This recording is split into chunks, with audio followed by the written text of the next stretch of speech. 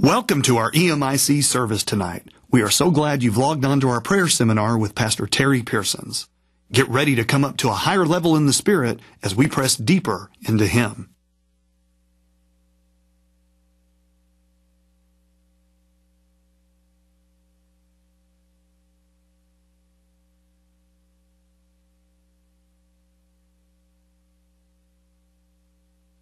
That wasn't 100%. Well, I tell you what, why don't everybody just stand? Let's just take this time to give glory to God. Thank Him for all He's done for us. Thank Him for this meeting. Thank Him for the word that's gone forth so that we learn how to better tap into the things of God, to not just tap into them, but to live in them, to walk in them. Hallelujah. Lord, we give you thanks. We give you praise. We thank you for this time together. We thank you for those who are watching on BVOV Internet, that they'll be blessed, that the same anointing that's in here will reach out through the airwaves, the computer waves, reach them, touch them in their homes, give them the revelation, the insight, the knowledge, the wisdom that they need, Father God. Oh, we'll be careful to give you the praise and the glory for it. In Jesus' name. Hallelujah, hallelujah. Well, we're going to start off the service with one of my favorite songs, Because He Lives, because Jesus lives, I can face tomorrow. Doesn't matter what tomorrow brings, I can handle it. How about you? Why can you handle it? Because He lives. Hallelujah. We're going to have one of our singers to start us off with that. Go ahead and sing it for us, Dan. God sent His Son. They called Him Jesus. He came to love, heal, and forgive. He lived and died. Why did He do it? To buy my pardon. An empty grave is there to prove my Savior lives. Everybody say, because He lives.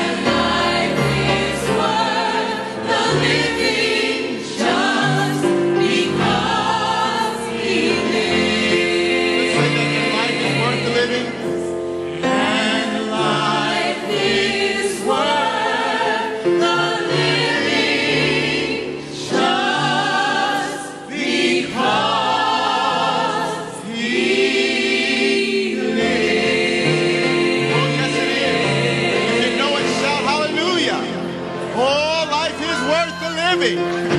It's getting better and better. It's getting sweeter and sweeter as we go higher and higher. Hallelujah. Well, you all not tired out there. This is the third night. I was thinking about Pastor Terri having them come out tomorrow night. Keep it going. Come on. Let's put on the garment of praise for the spirit of heaviness. How about that? Come on, Nathan's going to help us sing this. We got a key. Put on the garment of praise for the spirit of heaviness. Lift up your voice to God. Praise with the spirit and with understanding. Oh, magnify the Lord.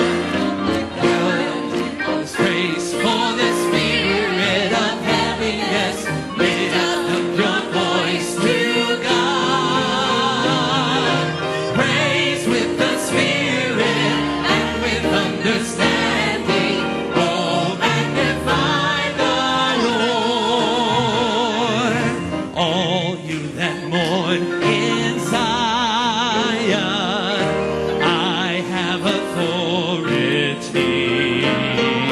to appoint unto you in Zion oil of joy that will set you free. The garment of praise for the spirit of heaviness. Lift up your voice to God. Praise with the spirit and with understanding. Oh, magnify the Lord. Lift up the hands that hang down. Lift up the voice now still. Give unto God continuous praise. Sing forth from Zion's hill. Put on the garment of praise for the spirit of heaviness. Lift up your voice to God. Praise with the spirit and with understanding. Oh, magnify the Lord. Put on the garment of praise for the spirit of heaviness. Lift up your voice to God. Praise with the spirit and with understanding. Oh, magnify the Lord. Oh, magnify the Lord. Oh, magnify the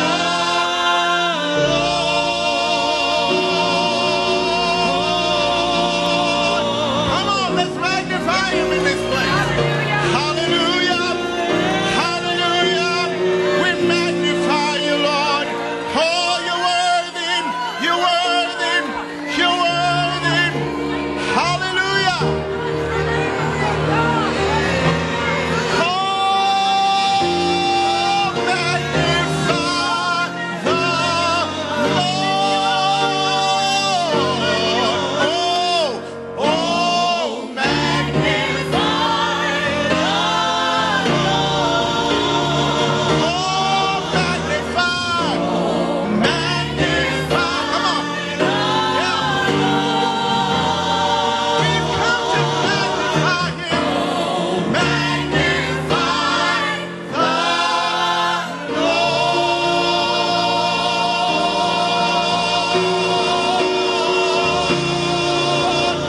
Hallelujah. Woo. Hallelujah. Well, we could sing one more if it'd be all right with y'all. It's all right with you? Yeah, that's a good idea. Why don't you all come in here as close to these two areas as you can. We got to come together. We're coming together spiritually. We need to come together physically too. Get as close as you can.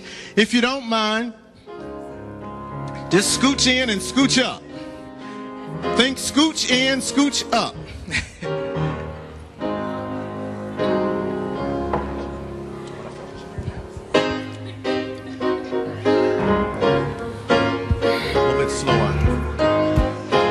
Everybody put your hands together. What a fellowship. What a fellowship. What a keeping. Leaning on. Leaning on the everlasting arm. What a blessed peace. This peace is mine. Got the verse right? On the everlasting. Come on, we can do this. We're leaning.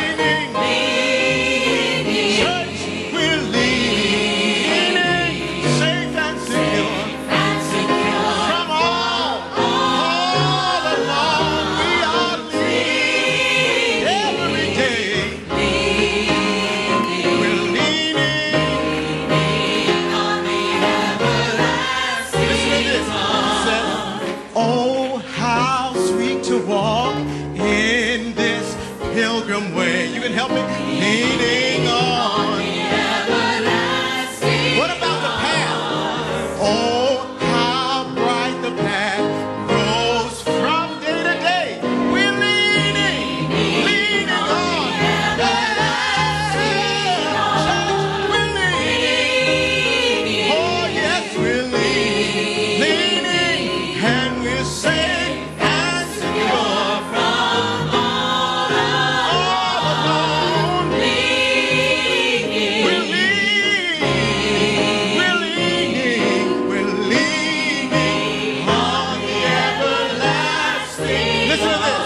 It says, what have I to dread? What have I to fear? Leaning on the everlasting arms. I have blessed ease with my. Some of y'all know that. Leaning on the everlasting arms. We're leaning.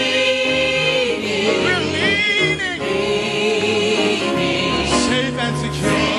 From all along. We're leaning. We really are. We're leaning on the everlasting. Come on, one more time.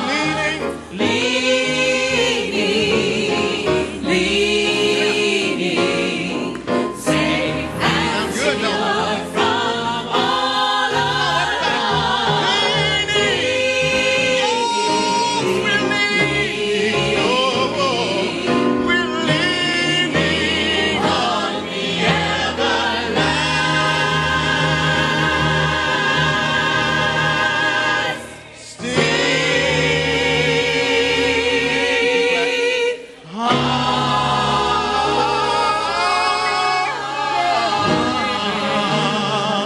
Well, are you leaning? These are arms you can depend on. These are arms you can trust in. They won't let you fall. They'll just take you up. They'll lead you on. They'll brighten the path from day to day. Oh, I'm leaning, church. How about you? I'm leaning. Hallelujah. Hallelujah. Thank you, Lord. Glory, glory. Thank you, Lord. Glory to Him. Oh, let's lean on Him tonight. We'll lean on Him. Now that means now you're going to have to let your faith drop from your head down into your heart and get hold of that. That we're leaning on Him. We're looking to Him. We're listening for Him. We're watching for Him. And with all of our hearts, in order to please Him, we're going to follow. By faith, we're going to follow Him in what He wants us to do. Praise the Lord. Amen. How many prayer leaders do I have with us here tonight? Prayer leader, raise your hands up big. Everybody else be seated. My prayer leaders, if you stay standing for a moment. Let's see, I want to be able to see you where you are. And praise the Lord. I thank God for you. Should be thankful for them. Amen. All right. If we could have a number of you come on up here. Just if you would like to come up. I want you to come. We're going to pray about a couple of things tonight. And I think just to be good, we'll just come up here and be in agreement together. Praise the Lord. Hallelujah. Thank you. Yeah, just come right up here. If you're one of the prayer leaders, come on up. Okay. Praise the Lord. Amen. Good to see you all. Praise the Lord. This is good. This is good. Amen. Hallelujah. Okay, thanks. Thanks, Andy. I'm going to talk for just a minute here. We have a couple of things to pray about. First thing I want us to pray about, this came through from C-SPAN's. Krista, did you send this to me today? Many of you know about Rachel Tifa Tiller. You've probably heard me mention her. So many of you. Well, Rachel's in her 80s, and she, oh my goodness, I tell you, hearing her pray is, oh, I don't even know what to say, what it's like to hear her pray. I've heard a few people pray with the level of, you know, the Bible talks about being skillful in the word of righteousness.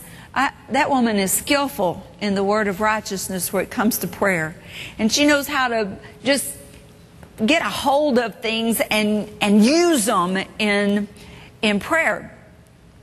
And so over the years, Sister Brim and several others have learned to really pay attention to what Rachel says, because she knows her way around the kingdom. Just to give you a couple of examples, this was back about, this would have been probably, well, it was shortly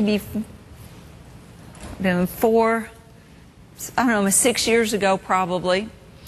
And this was back during the previous administration. And before anything came out in the news about the situation with the intern. So I'm sure you know what I'm talking about. So anyway, this before any of that came out. And one of the ladies called Rachel and said, "How are you doing?" You can tell when Rachel's in the spirit, her voice, everything about her changes. And they said, what are you praying about, Rachel? And she said, "I'm in the Oval Office, and I'm under the desk, and I'm cleaning out the trash." Wonder how many, what did I tell you about the Lord opening realms to you? And so she, you know, she didn't know what it was, but she knew, and she was in there by the Spirit of God. And as far as all she knew, and the Spirit of the Lord was just leading her, but she was under the desk in the Oval Office pulling out the trash. And it was almost no time after that whole Oval Office incident hit the news. And it came out. And so there are a lot of things like that. See, that's the kind of thing I'm telling you about. If you read the Scripture, you'll see there's tons of that. You see a lot of it, particularly in the Old Testament, but you could pass right by it, especially if you don't look for it. Lots of examples of things that the Lord did, and demonstrations and ways that He used the Spirit that were many times symbolic. Because, you know, praying in the Spirit is praying in code. Tongues is in code, but there are other things that are in code the devil doesn't know, and it's in the Spirit, and it's just as good as if you knew and if anybody else knew, but you don't have to know because we're following Him. So she didn't know. All she knew was that she could see herself under the desk in the Oval Office with a trash can pulling out the trash. And so she did. Now, before the Oklahoma City bombing and also before 9/11, Rachel, in talking to some of the other prayer leaders, Rachel had a tremendous burden in prayer. And she said to Sister Hammond and Sister Brim, she said, "I cannot get this by myself." She said, "It's the heaviest burden." And it was during that time that those two particular nationwide affecting things occurred. Before Brother Robert's song, I'd say about June of this last summer, early July, Rachel began to have a prayer burden, and in that she kept praying out Oral Roberts' name. She prayed Oral, and in her prayers, Oral kept coming up. Well, it was this, at that time that Brother Roberts had the visitation from the Lord. Well, this came through on C-SPAN today from, not C-SPAN, C-Faith. Today, it says, today, this is for today, Rachel Tifa Tiller, a seasoned prayer and dear friend of Sister Hammond's, called and shared that for the past 2 days she's had a heavy burden to pray. She shared that it is not something she can push through herself, and she's asking for our spiritual supply. Sometimes in prayer, it is difficult to explain or pinpoint the burden in which the Holy Ghost places in you. The burden of Rachel's prayer is similar to the one she had prior to Oklahoma City and 9/11. We are not saying that this burden is the same nature as these past two occurrences, but we make mention of it in hopes of helping you understand the intensity of the current burden that Rachel is praying out. Whether the Holy Spirit lays this same burden on you or not, please lift this matter to the Father in prayer. And I found that one thing that's really interesting, and that just is, especially with the prayer leaders here, I'll say this to you, but then I'll also say it to you, respectively. Sometimes one of the greatest places in prayer that you can take on is praying for people of prayer. Is to pray for their praying.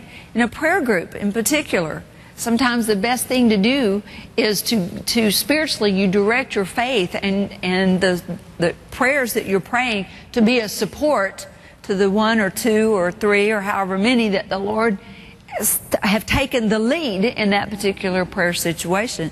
And it can be of great assistance. Many of you ever been to Branson? Have you ever been to Branson to see Sister Brim's meeting there? Well, you see that happen a lot there. And so I say that to you because as prayer leaders, sometimes the best things you can do is to help people who are sort of up the chain, so to speak. And then I say that to you because here are some of your prayer leaders right here and praying for them. And being sensitive to that in your prayer time, it can make a big difference because something you couldn't pray by yourself, but as you assist them by the Spirit, and they are assisting whoever the Lord's got on their heart, it causes a great strength and power to come together. We don't have to be together and catch hands for us to be in agreement. Praise the Lord. So we're going to pray about this, and then I have one other thing. So let's just, I know it's warm in here, but hopefully it'll cool down soon. The air is on. Little glitch in the temperature setting today, but we'll get it fixed. It's blowing, so just use your faith to rise above. We're not moved by the flesh tonight, right? We're moved by the Spirit. Praise the Lord. And you know, your flesh will tell you all sorts of things. It'll want you to get up and get a drink of water. But sometimes the best training you can have is to tell your flesh, never mind. You don't get what you want. We're going to be led by the Holy Spirit and just put your flesh under. Praise the Lord. So let's stand here for a few minutes and let's just take hold of this then with Rachel.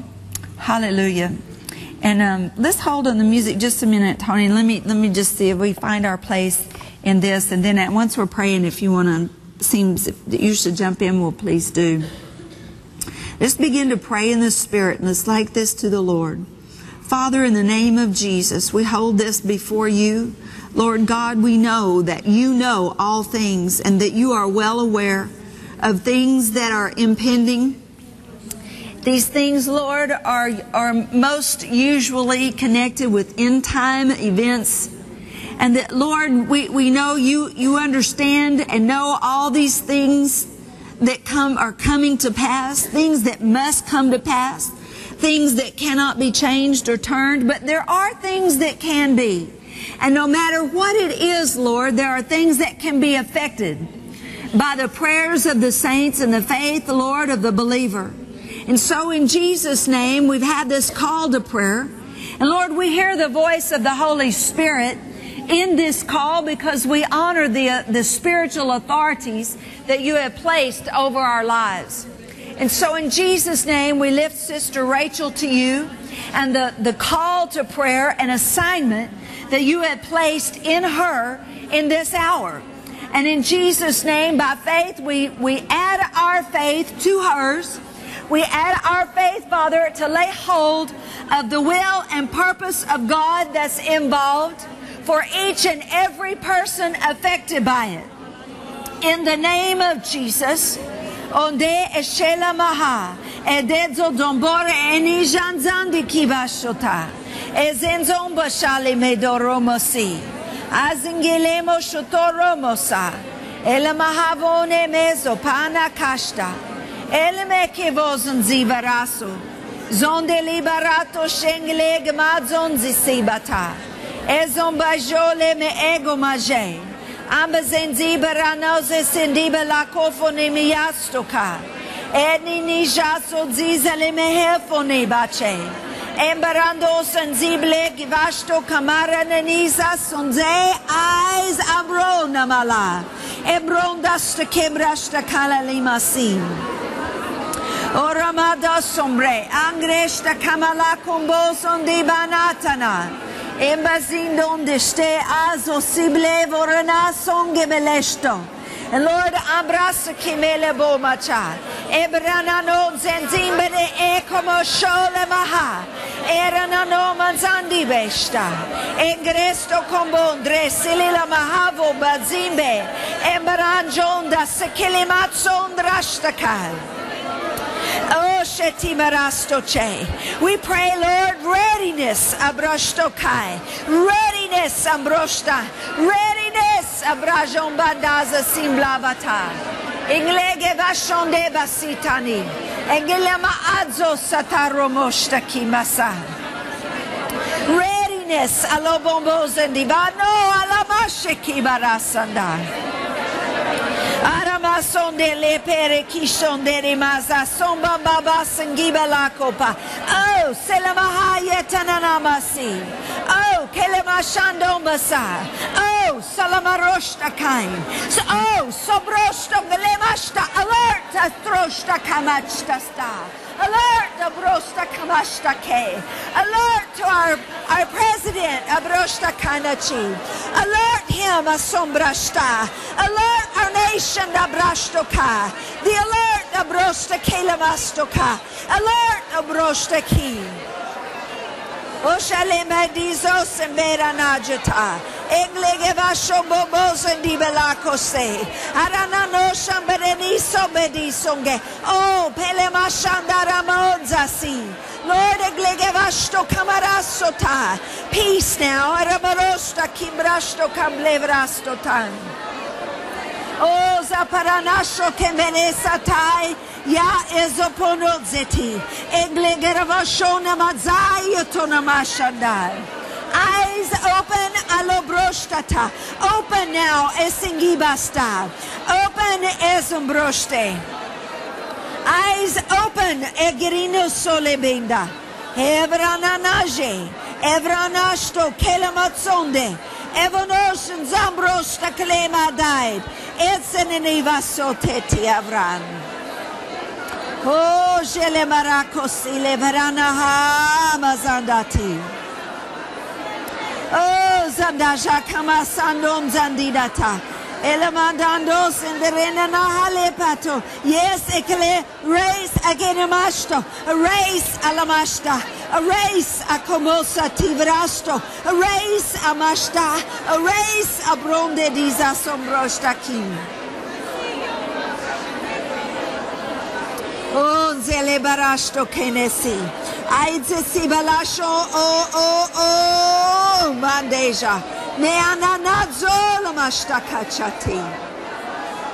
Father, we pray for Rachel in the name of Jesus. We pray for strength in her inner man. Strength in her spirit. Strength in her soul. And strength in her body in the name of Jesus. Supernatural strength, Father. Feed her with the manna from heaven. Feed her with the manna from heaven. Ajandala marotsta kije. Ando zelela majatara sundo brashta. Oh, zanda da jindila barado. Oh, egemashana basandava na sondrajata. Ashikili bazasi barato como jete beliaso sea. Help now. Help now, ezolombasta. Help now, agorochta klima radozandi. Azotarashtakai. Enda silivrashto kibra sandavashti. In the name of Jesus. Oh, we praise you. Now, Lord, we praise you. We thank you, Lord, that that's a help. We thank you, Father, that the Spirit of the Lord is at work, that angels are at work. Glory to God. The sustaining power of Almighty God. Oh, sekrini shalabado zidava.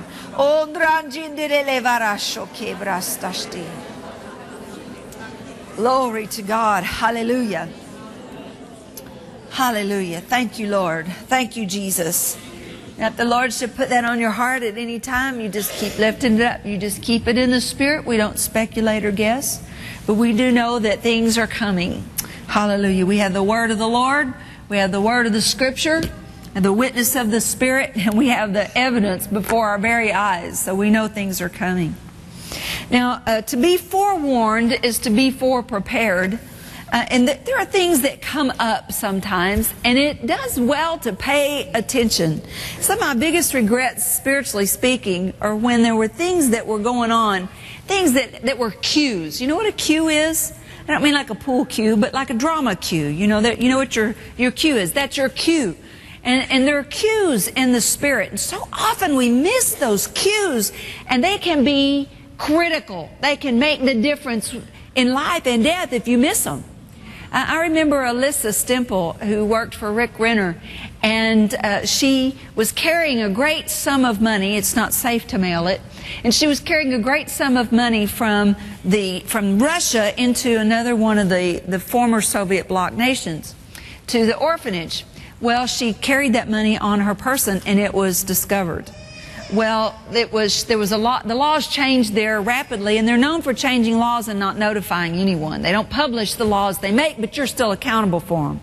It's the communist way. And so she was taken immediately to jail. And it was a very, of course, serious situation there, and she could have implicated Rick Renner Ministries. It was very, very, very, very serious. But she handled herself wonderfully, and a lot of things happened, and there was this miraculous favor of God that she was released. But she not for a couple of days, I think. So it was a very dark time for her. But when she called her father to let her know that she was out and how things went, he said to her, "Alyssa, was God faithful?" And she said, "I knew exactly what he meant by that. Not was he faithful to get her out, but had he tried to warn her?" And she said, I had to say, in hindsight, yes, he had. In hindsight, she knew. In hindsight, there were things that the Lord had said and done, but she just glazed right by them. Too busy, making too light. Jesus said, don't despise the things of the Spirit. What does that mean, to despise them? Hate them? Well, it might, but it can also mean just to make little of. So many times we make little of the Holy Spirit with this and say, oh, that's just me. Well, it's you, but it's Him in you. We put more value then. So, like I said, there have been some things I've had great regret over in the past where I took note of something in the news would stand out to me in an unusual way. There was some things about a helicopter, and I even had told Gina Jennings, I said, boy, there's something about a crash. There was a report of some sort of crash. I don't remember now what I said. Boy, and it's disturbing me. But I didn't really know how to take it to prayer and didn't follow it through. I just took note that it disturbed me. And it was not very long after that, there was a helicopter that crashed out here on our property, and 2 people were killed. And so I regret missing those cues, but the Lord's faithful. Now, you remember I had little Dasa come up here Wednesday night. We prayed over her because her finger got caught in the door at McDonald's and cut her finger off, which I haven't heard a report back from her on that. I'd like to. Well, that night, Wednesday night, I got home, and about 11:30 that night, I got another phone call. Is Abraham in here tonight? Is by any chance is he here? Is Abe here? He's out witnessing tonight. Okay. Well, he gave me a call about 11:30, and long story short, he said, Pastor Terry, we're on the way to the hospital. My stepdad got his finger caught in something they were working on the car, and it has cut his finger off. And so it's within 24 hours. And so, of course, we prayed, and the word I got back from him is that all went well, but I don't have details on that either. But it's good to pay attention to things like that. Now, we've been talking about praying in the Spirit and being led by the Spirit and not praying by the flesh. Well, here's a really good opportunity.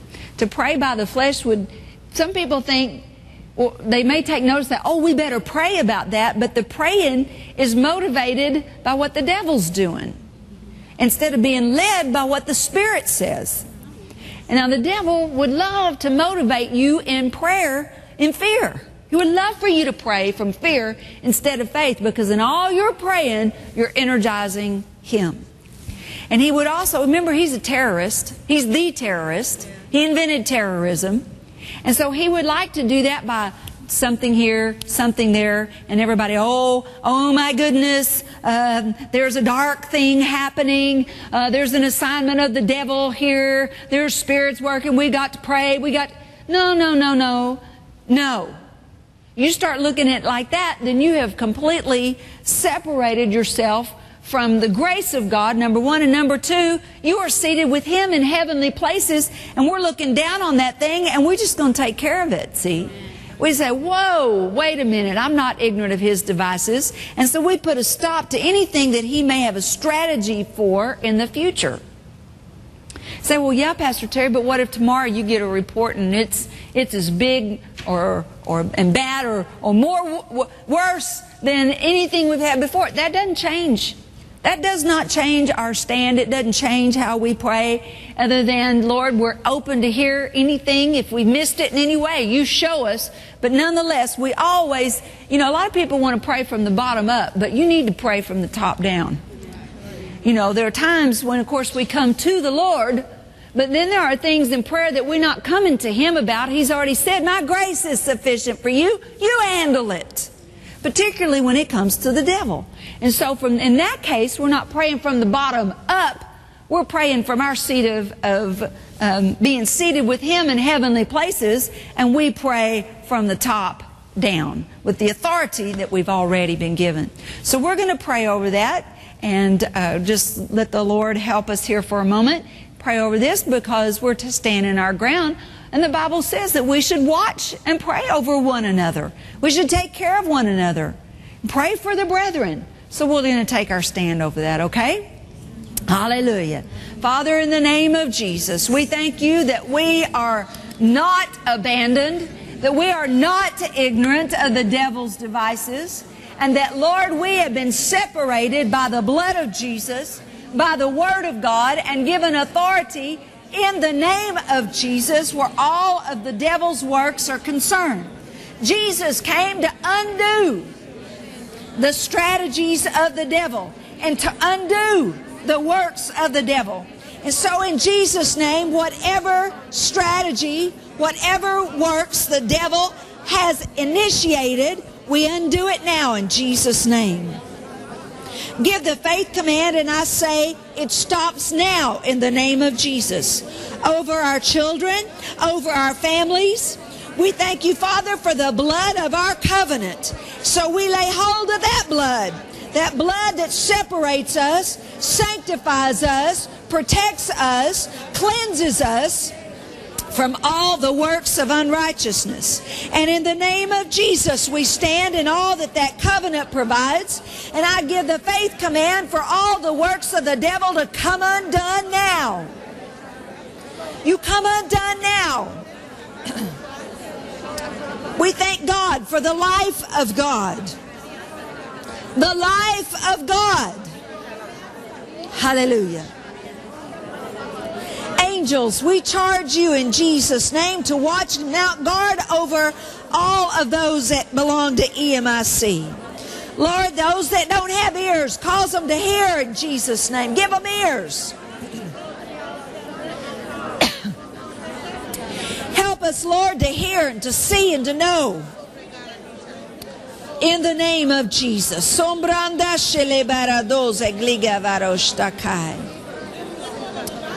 We dwell in the secret place of the Most High. We abide under the shadow of the Almighty, whose power no foe can withstand. The shield of faith, hallelujah. The sword of the Spirit,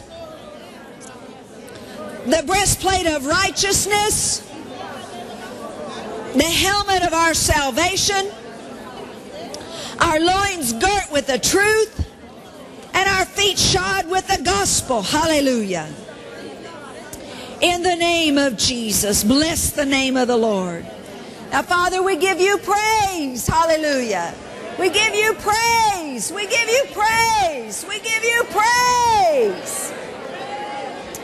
Praise. Hallelujah. Praise. Hallelujah. Praise. Glory to His name. Hallelujah.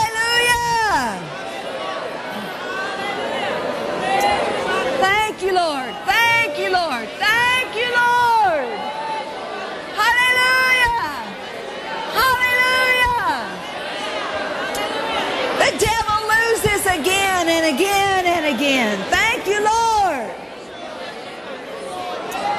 Praise Him. Hallelujah. Amen. Amen. You may be seated. Praise the Lord. Thank you, Jesus. Thanks, guys, a lot. I appreciate you. There's probably some up here. Thank you. Thank you. I walked off without my Bible tonight. I don't know how I did that. It was right by my notebook, and I just picked up one and left the other. But my trusty and faithful and wonderful husband went home and got it for me, and I appreciate that. Well, let's see. How many of this is your very first time tonight? First time that you've been with us here in this meeting? Do you see your hand? First time to the meeting? Praise the Lord. We welcome you. Hallelujah. Do we have any first timers here to EMIC? You've never been to EMIC before? First time EMIC?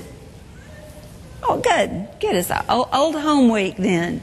But not too many of you have missed, and that's good because I don't want to spend much time rehearsing and revamping the things that we have covered. But we'll just say a couple of things, and then we'll start right into our message tonight. I want you to use your faith tonight. Are you using your faith? What do I mean by that? Well, you know, faith, you use your faith, you release your faith as a determination. You determine, I'm going to use my faith. Jesus said, have the faith of God. Well, if He said you should have it, then you can have it. You know, it's not just maybe you will, maybe you won't, and you know, how do you get it? But faith, the things of the Spirit, which is what we've really been talking about this week, the things of the Spirit are very, very precise. Now, you know, a few hundred years ago, people didn't know that there were things of the natural realm that could be harnessed the way we have learned to harness them. And we know that there's so much more out there to learn and to know. We have not even yet begun to really uncover and discover and lay hold of the things that the earth has within it, the power that's just in the natural elements of the earth. The more we learn and the more we uncover, the more we master of the earth. But by the sheer fact that there's so much that we cannot yet master, shows us that there is still a lot to be uncovered. I believe that there is nothing in the earth, no challenge, no trouble, no sickness, no disease, no storm, no problem or challenge, no natural problem or challenge, that there's not an answer for it in the earth. God is He just equips it all. But it was polluted.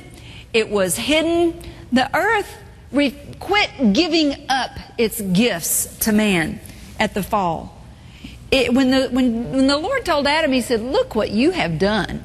And the thorns and so forth, He began to describe to him what life was going to be like. Well, He wasn't just talking about tilling the garden, but talking about the whole of life, that you're going to have to work to get the natural world to respond to you. It will not yield to you naturally, but it does yield spiritually. You can see this so perfectly in Israel. It's an amazing thing. You go into areas where before 1900 in particular, but even in recent times where the Jews, where they had not settled, and there were people living there, not a lot of people, but there were people living there, and it was just, well, Mark Twain described it as one of the earth's greatest wastelands. And the area was stripped and bare, and you couldn't grow anything there. It was awful. And even to this day, you can go into areas where the Jews have not settled, where it's still wide open spaces, so to speak, and most of it's not very pretty, not very attractive, not very productive.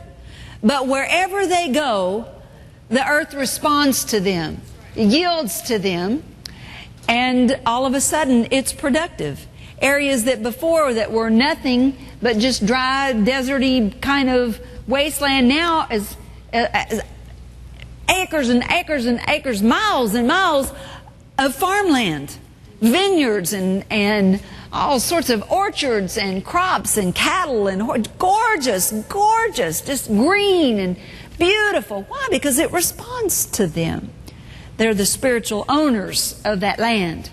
And so there are things in the earth that will respond to people of the Spirit. And what we've been talking about is, in part, we've been talking about how the spiritual realm is is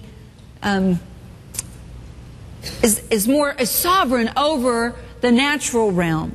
That God gave authority to man, and he held parameters inside that authority. Otherwise, man would have completely destroyed the earth, would have completely destroyed himself.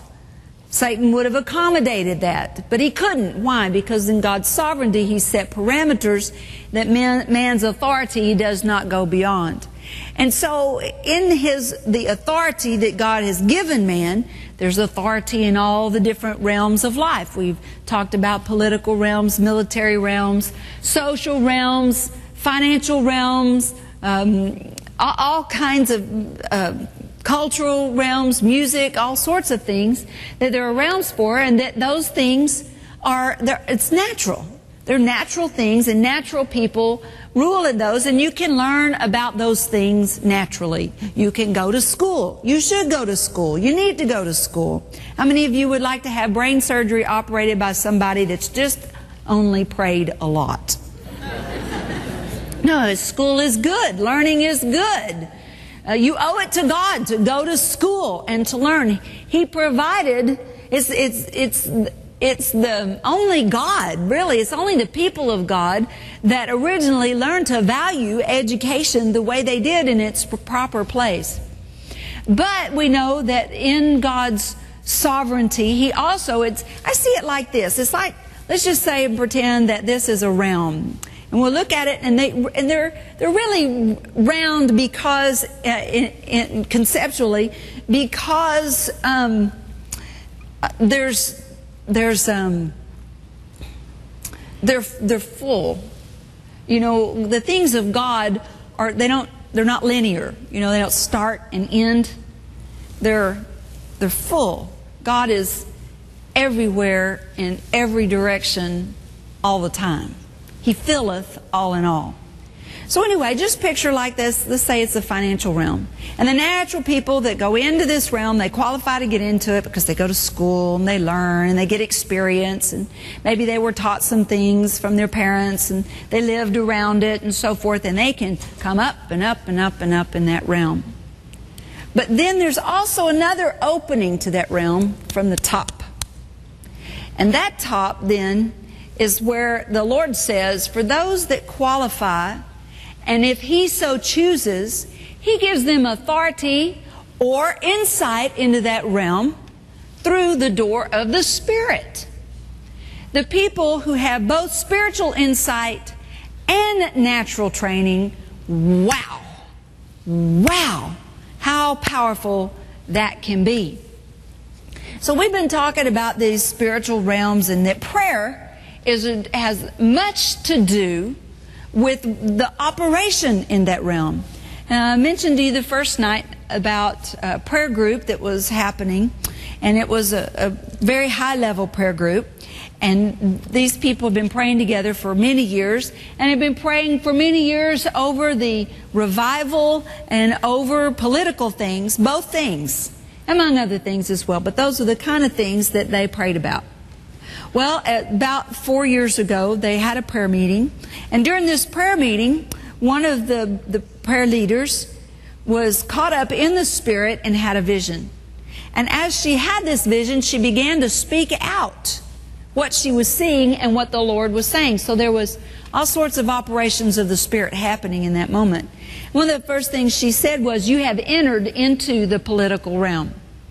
So the Lord had given them a place in the Spirit, in the political realm, and they began to do some work in the Spirit, and things began to change. Now, it took some time, but things began to change. And sure enough, we see that much of that change coming out now, and it's manifesting. So, understanding some things about prayer equip us Now, does this mean that you're just going to say, well, I think I'm just going to pray and the Lord will give me a place in such and such? No, no, no, no. It doesn't work that way. The only reason that I'm telling you about these things is so that you can recognize it and understand that anytime you're praying, if you'll pray prayers that are led by the Holy Spirit, you can affect things, even things that you don't even realize. But if you'll pray being led by Him, you can affect different kingdoms and realms. You can affect them. Your prayers can affect them. You give Him license to move in that realm because He gave you license to pray about it. But even if He gives you license to pray about it, if you don't follow Him in your praying, He still can't move. Does that make sense? Did you follow that? What is this? This is a cooperation. Prayer is a cooperation with God. That's the way God designed this thing from the very beginning. If you look in Genesis, you find out that God created man and then He planted the garden. I always thought that there was a garden. The Bible says He put man in the garden, but then when you go and look where He created him, He planted the garden. He's working with Adam. He's teaching him. He's showing him. Then what happened? Then Adam named and called on the character, the personality for the animals. God created them by category, but then Adam started calling them, and in those categories, He defined them. Did you ever notice that? That God didn't say, let there be a dog, let there be a cat, let there be pets. No. There were creatures. There were bird creatures and fish creatures and beast creatures. But Adam is the one that named them. By the leading of the Lord. He gave them their names. Now, see, we name our pets Spot and Rover or whatever, but that's not what Adam was doing. He was naming them scientifically. Now, what we do scientifically, we name them because we see that's what they are. Adam named them, and that's what they became. That was a job he had, don't you think? So there was this spiritual working together. This working together between God and man. That was His plan. And He just wanted to start with the earth. I think that's why the rest of it's out there not finished. Because there was work to be done. And so our praying now is a work, a companionship, working together with the Holy Spirit in the realm of the Spirit. And the things that we are talking about, they're just, we can't even scratch the surface about the things that are in the Spirit to learn and to know. I said something to one of the ladies, or maybe several of them, I don't remember. But anyway, talking about, sometimes it seems kind of, my mind starts kind of challenging me when we talk about things like this. And I think, people just think this is really way out there sort of stuff, or this is so deep, and it's not deep, and it's not way out there. It's just unfamiliar. People just don't talk about it, But that doesn't mean that it's unreal. That doesn't mean that we're trying to stretch something or make up some sort of doctrine. But the Bible is hidden. The Bible says that things are mysteries in God. They're not hidden from you, they're hidden for you, but we have to have our eyes open to see them. But the mysteries of God are always a blessing to us. Now let's open our Bibles now to Romans chapter 8, and we'll dig in a little bit tonight.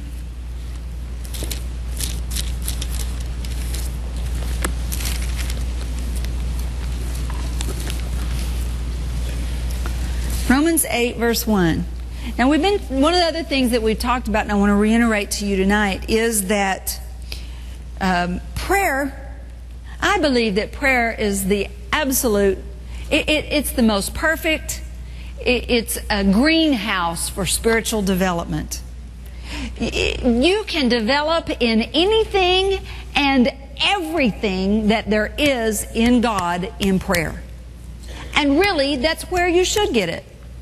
I remember Sister Hammond telling me one time, this was, my goodness, probably 12, years ago, 13 years ago, maybe more.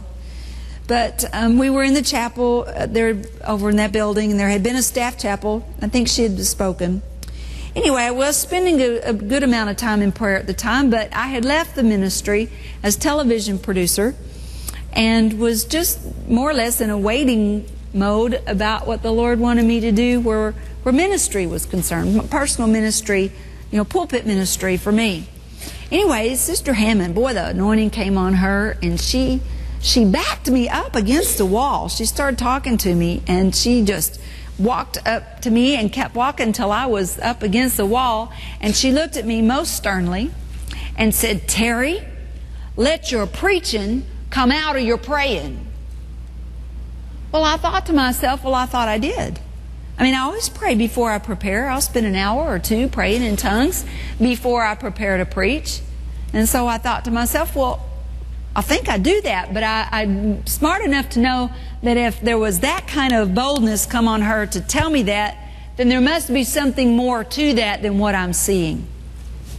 So I just sort of put that on the shelf and just let the Lord, try to get that through to me, what He meant.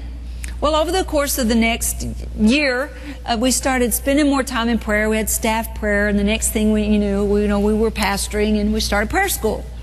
And in prayer school, I started to teach on prayer, and that was a real challenge to me. I had to have the Lord really help me in teaching on prayer, because there were a lot of things that I had caught, but I had not been taught, and so chapter and verse.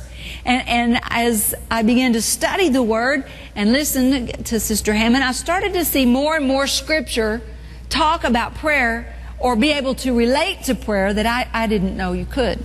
Well, anyway, we taught on prayer there for probably about 6 months. And then one day I was wanting to prepare for my lesson, and there was nothing coming.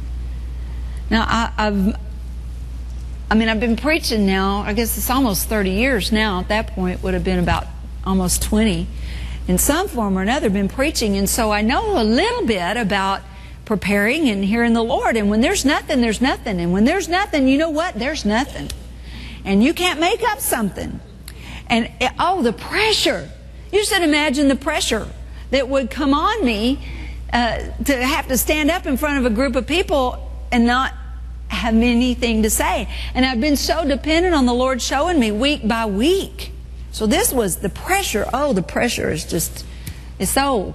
Anybody that's ever had to preach knows what I'm talking about. That kind of pressure when you just think, I don't know. It wasn't the pressure standing in front of people, but it was standing up there with nothing to say. I felt so obligated. If you're going to get up in front of people, you feel obligated that you should have something. And so I was under such pressure with that. But what we had learned and been practicing for the year or two before that, as we prayed in our prayer groups, is we would practice the art of prayer. We would come and start to pray in the Spirit, and with every word be looking in our inner man for the leading of the Holy Spirit, literally drawing out every word by faith. Now, when you were filled with the Spirit and somebody most likely laid hands on you or prayed with you, then you had to, by faith, draw those words out. And somebody said, now just begin to speak in tongues, and you're thinking, but I don't know how. How do I do that? And your head's saying, we don't know that language. We don't know how to do that. How do you do that? How do you learn that? Until it finally clicks to you that it's not something your head knows, and by faith you find it on the inside. Well, once you've prayed that way for just a little while, you just automatically know how to go right on the inside and pull that out. Well, that's the way you're supposed to preach. That's the way you're supposed to live. Jesus said, I don't say anything except what I hear the Father say. So everything he was drawing right out there. In fact, Jeremy, he was about 10 years old or so one night at the table, and just in a quiet moment, he looked up and he said, I know how he does it. Well, who does what, Jeremy? I know how Pawpaw does it. Does what, son? I know how Pawpaw preaches. He doesn't really know what he's going to say, but he just gets one word, and he speaks it out, and it's hooked to the next one. And the next one, and the next one, and the next one, and he just says them all till they're all gone. Amen, amen. That's exactly right. That's exactly how it happens. But that was sort of a new revelation to me in prayer. Been praying that and learned to follow Him. But then when Lynn said, let your preaching come out of your praying, I remember the first day I walked up to the podium with no sermon, no notes. I tried hard to make notes, but I was just shaking on the inside and out because I thought it was me. I thought it was me that had failed to hear, failed to find what the Lord wanted. I had fallen short, and I felt so captive, so in bondage to that. And when I got up there and opened my mouth, out it came. The flow of the Spirit just came. And that's the way He wanted me. What happened now? How did my preaching come out of my praying? There were things in my praying that enlightened me for my preaching. It wasn't just the praying about the preaching, still do that, but learning to preach that way, or preach the way I pray, totally changed my preaching. It doesn't really, even though I have notes and I have an outline sometimes, and of course I have to study. You can't just not study. You're supposed to study, and so I did, and you prepare. But even with an outline, if I just come and and there are times that it's line on line, I realize that, but even when it's like that, you learn to draw the words from somewhere else. If you will let your living come out of your praying, that will happen to you in what you do. I've had that come up on the inside of me, learning how to take out laundry stains. I've had things happen that by the natural, I just couldn't get it done. And the answer come to the top. I had praying over some things, and I was able to set some time aside, this a year or so ago, able to set some time aside to pray specifically about finances. And the Lord led me to pray. Now we tithe and we sow and we endeavor to give and we speak the word over that. We pray over that and so forth. But this was time set aside to do nothing but pray in the Spirit. And I determined, Lord, I'm going to hear. I'm going to hear from you, and I'm going to stick with this till we get an answer from you on what I should do. And it wasn't like there was a particular need or anything. I just praying over our financial realm. Well, it took a while, and I tell you, the Lord helped me, but it took a while, and it was over a period of several days that I had several hours a day that I just spent doing that, praying in the Spirit with that purpose. And it was His leading. Well, He gave me the leading about an investment, to make an investment. And it was, I'll tell you what it was American Airlines, and they weren't doing so good, but it sort of came, and it didn't come as a thought necessarily. It came up. You can sense, you get sensitive enough that you can feel it. Now, I don't mean physically feel it, maybe sense is a better word. You can sense where it's coming from. Sense it came up from the inside, and then it enlightened my mind. But it came from here, American Airlines. So I called the fellow. We had a few investments already. In fact, I had invested some things, and I had done what he said. And I was losing money. And that was probably the reason I was so motivated to pray. I didn't like where it was going. We had lost a fairly nice big chunk out of what we'd invested. And of course, it's not lost till you sell it. And then I had a little bit of money come to us that I thought, Lord, I'm going to do with this what you tell me to. And so with what we had invested and with what I had, I called him and I said, I want to make this investment. I'd like to do this. And he said, I can't recommend that. That is on our do not recommend stock list. We just don't know where it's going. However, we do have these two other options. And we are recommending these to really go. And so for me, I'm thinking, okay, now, Lord, I said, now I'm learning. I'm learning about this. I'm learning. You have to develop in different areas of your spirit. There's some things I'm familiar with, and I probably won't question. But this was an unfamiliar territory for me. And a little bit, I don't want to say risky, because I wasn't going to put enough money into it that it would, be a risk if we lost it all, because I'm learning. So you got to have some wisdom. So I listened to the guy and I began to doubt myself. But a lot of times when you're doubting yourself, you're really doubting the Lord, because the greater one's in you. Now, it's a good thing to step back and check and say, now, I'm just double checking that. But anyway, I said, okay, I'll tell you what, let's do. And I forget what it was now. I said, we'll put a little of this in the 2 that you say, and then put the rest of it over in American Airlines. And it looked like they were going belly up. I mean, their big old picture of an airline on the front of the newspaper the next day. It was looking bad, bankruptcy, all sorts of things happening. You remember, it looked pretty bad. This was probably a year and a half ago, I guess. Anyway, so we did that. Well, you know what? And I forgot about it. I'm not going to follow it in the papers. I don't even know how to do all that. I'm getting the leading by the Holy Spirit. And the worst thing I can do right now is then move it over into the flesh. But I had to work at it. Oh, I had to work at it. Your mind starts talking to you, and the world starts talking to you, and the radio's talking to you, and the stock report is talking to you, and the questions and the uncertainties and the doubts and the fears and the devils are all talking to you. But I just put all of that aside, and I would just pray. Every time I had an opportunity, I say, Lord, I lift that up, and I'm just believing that if you told me to buy, you'll tell me when to sell. Well, I started watching every now and then, ever so often, I would call and get a report. And interestingly enough, the American Airlines stock went up and up and up. But guess what happened to their #1 recommended stocks? Down and down and down. And I finally called and said, you know what?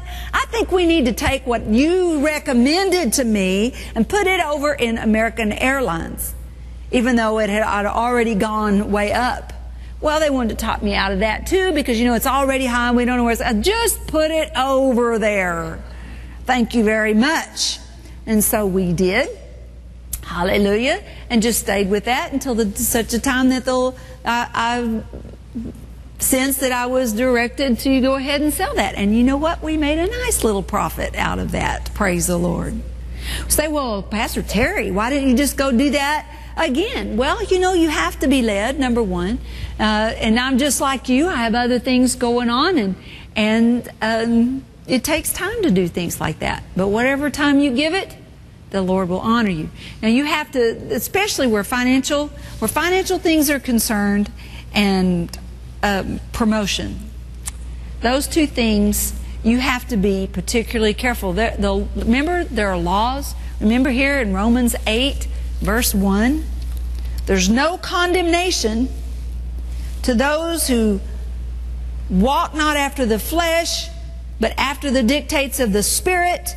For the law of the Spirit, which is in Christ, has made me free from the law of sin and death. There are laws in that realm. Spiritual realm, every realm, the natural realm, are all governed by laws, and you cannot change the law. You cannot change the law. And those laws, and when I say laws, I don't mean rules. We're not talking about like 10 commandment laws.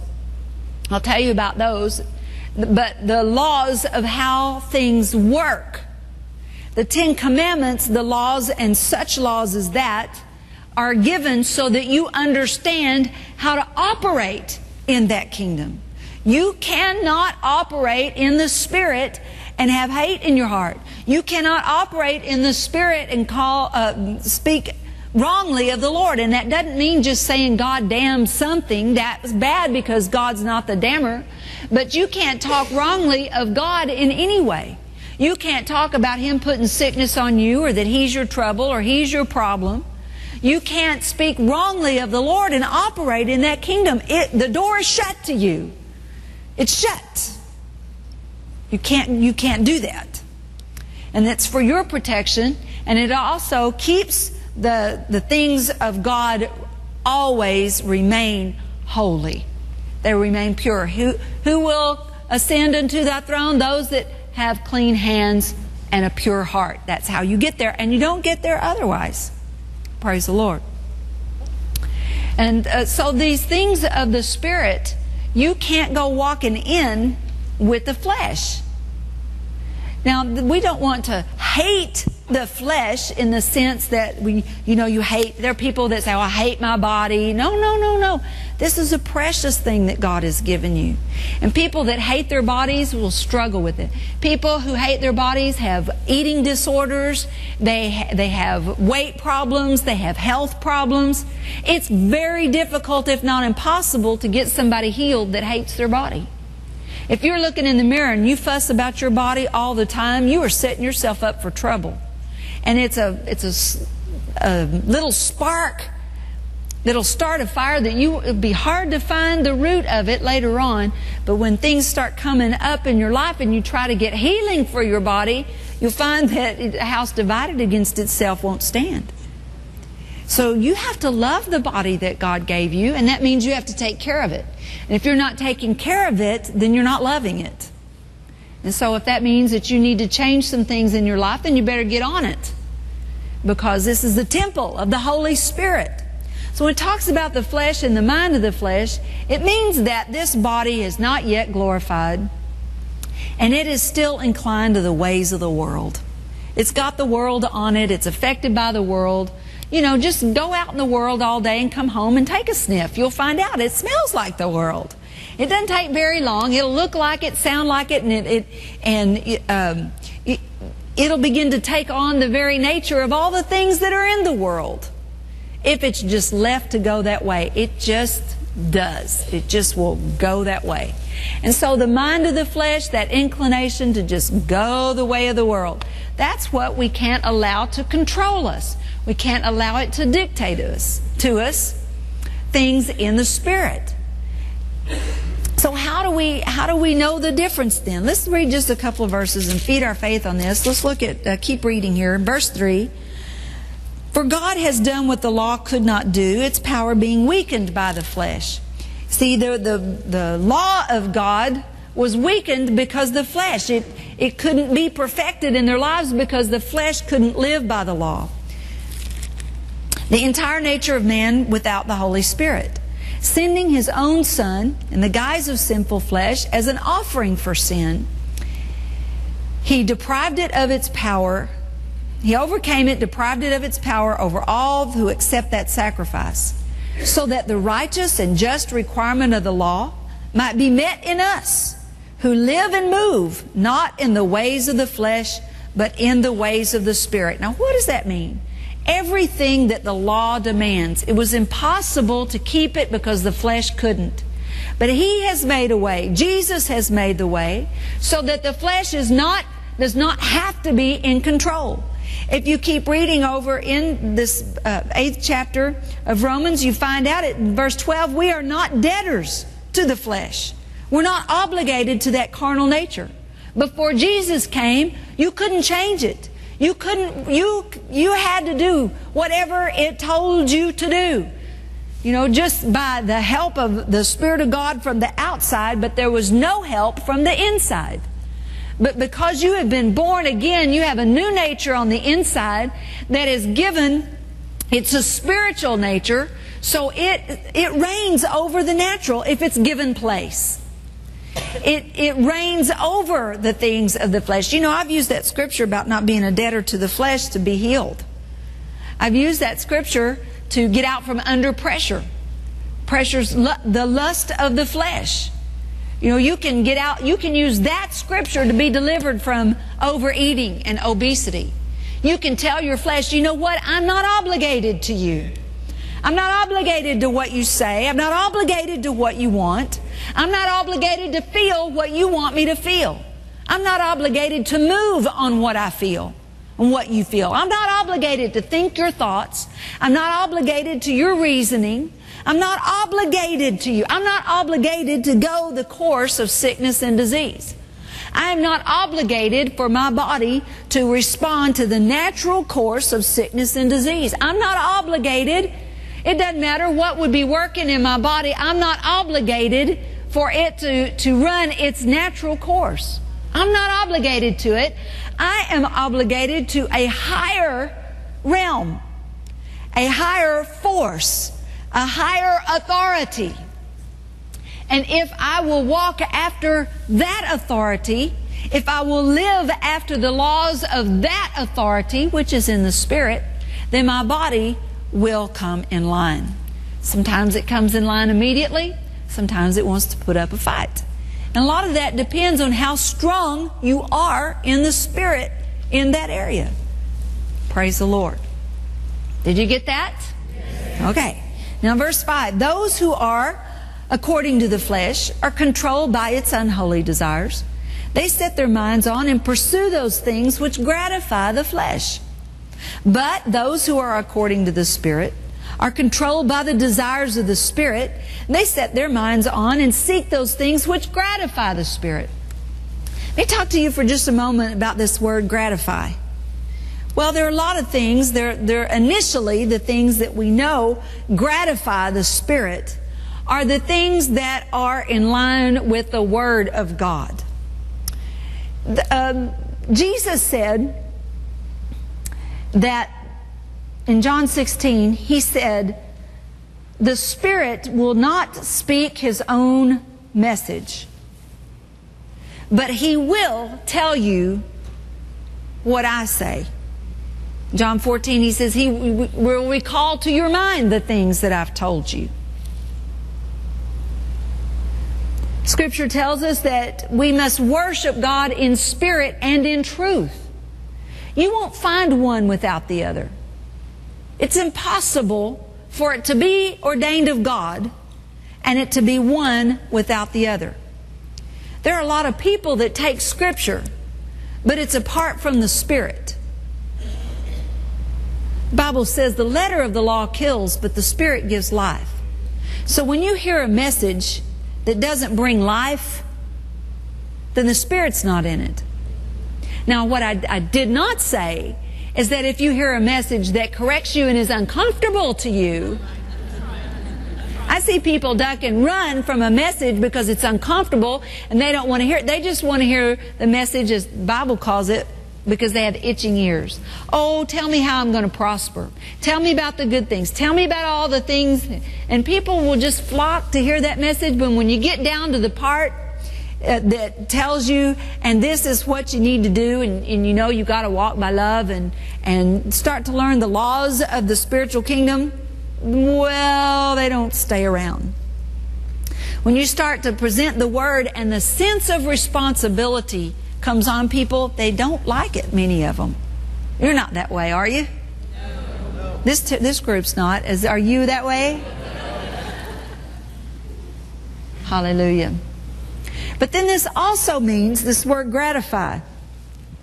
There is the gratifying of the flesh of the Spirit.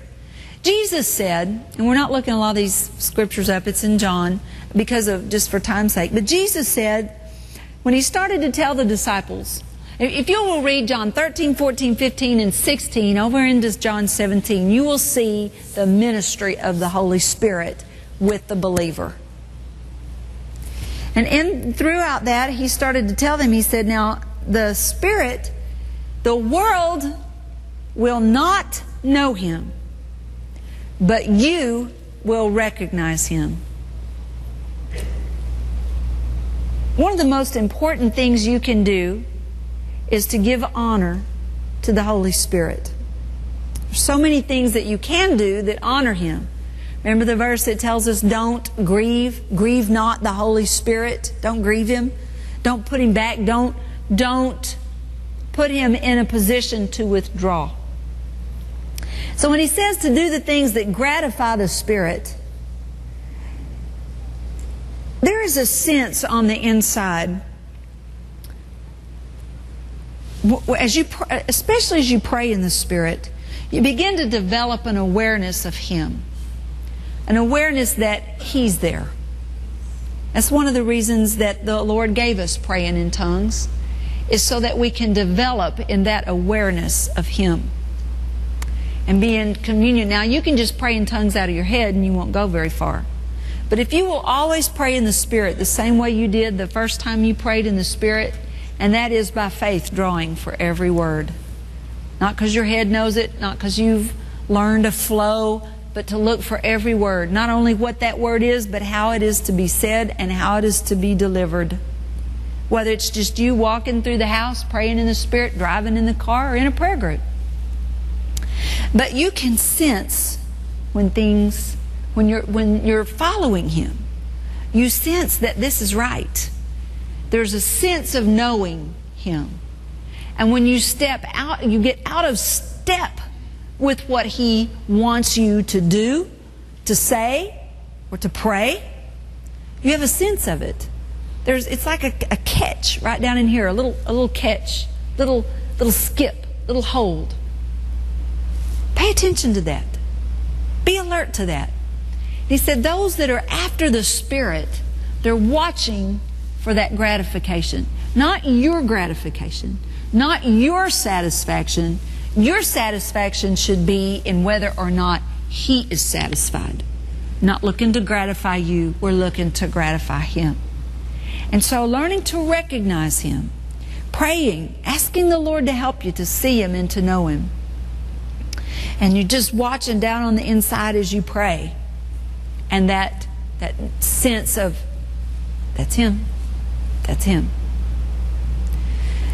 Hallelujah. Let's keep reading. Now the mind of the flesh is sense and reason without the Holy Spirit, and it is death. Death that comprises all the miseries that arise from sin, both here and hereafter.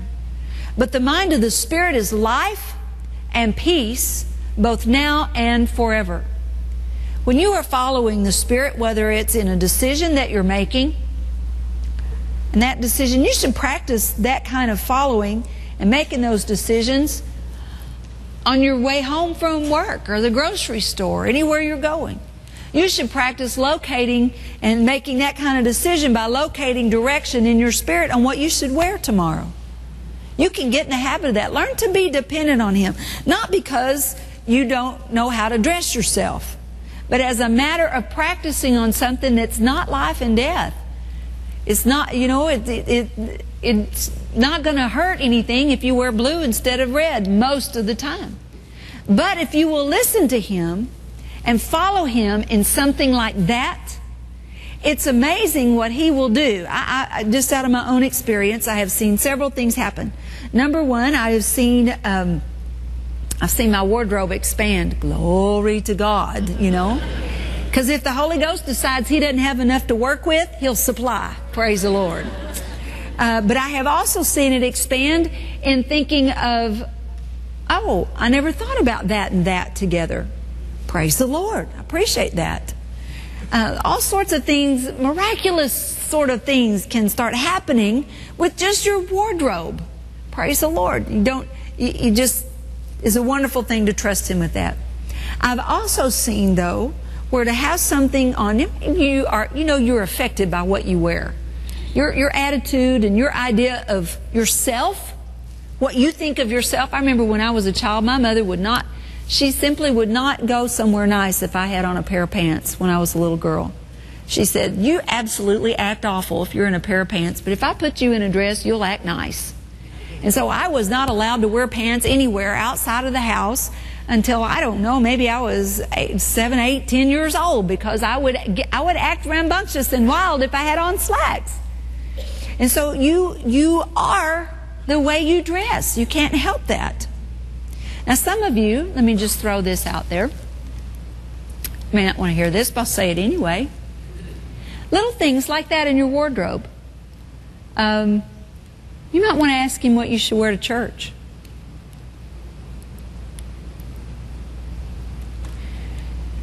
What brings greater honor to someone who is already honored?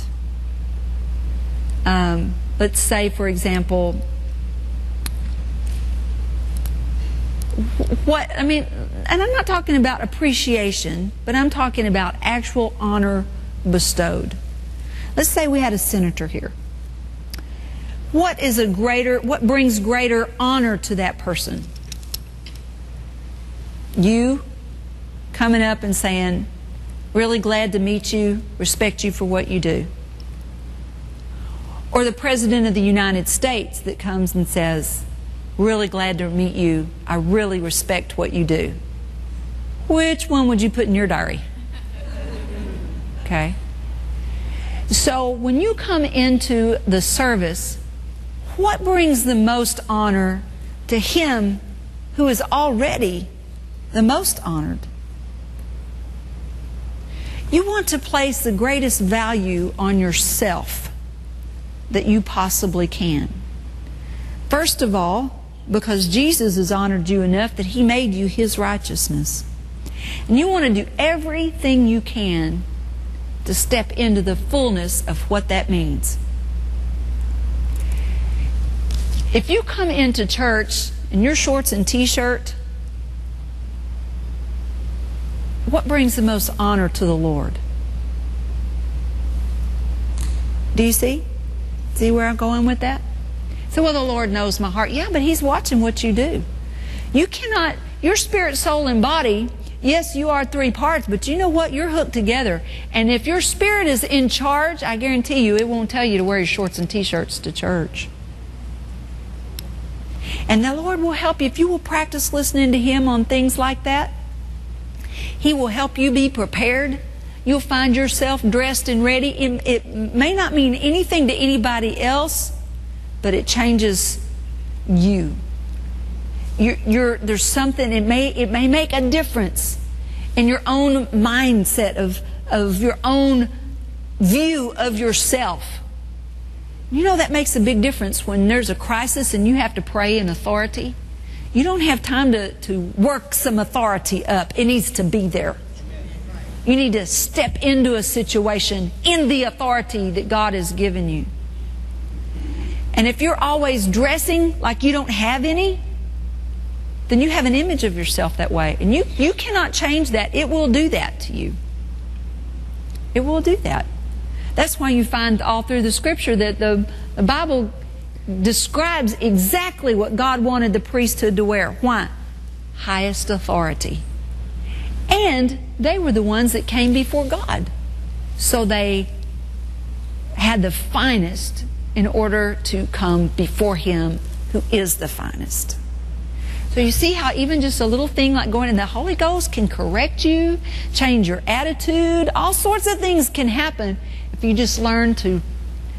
Don't just ask Him for His opinion. He won't appreciate it. But you be willing to hear Him and obey what He tells you to do. You be willing to listen to Him and do what He tells you to do. And my goodness, you talk about the chastening of the Lord, there'll be all sorts of things that He may correct that you never expected. But what happens when He's doing that? What is happening with that correction? He's lifting you up. He's qualifying you. Qualify, qualify, qualify, so that you can be trusted and allowed to operate in higher spiritual places of authority. There are things that you can't qualify to deal with spiritually, in financial realm or anywhere else, because you can't be trusted or because you don't know how. Say, these things really matter. Yeah, they really matter. Praise the Lord. Then one other thing about like trusting Him about your clothes, it may make a big difference to what somebody else sees. It may matter what other people view. It may make a difference on whether or not, you may just have an encouraging word for someone, but how you're dressed may matter whether or not they hear it. All of a sudden these little things can take on such entirely new and different weights and value. We practice these things and they make a huge difference in your prayer life. It's amazing. You say, well, does it really matter? Well, I don't know. Do you want an old dried up prayer life, or do you want to commune with the Holy Spirit? Do you want to talk to Him in the heavenly places? And yeah, these things really do matter. I don't know if you know this or not, but the Holy Spirit and the kingdom of heaven is not based on American culture. American culture has missed it a long way. and have allowed, in many cases, when the Bible says, don't let your freedom be an occasion to sin.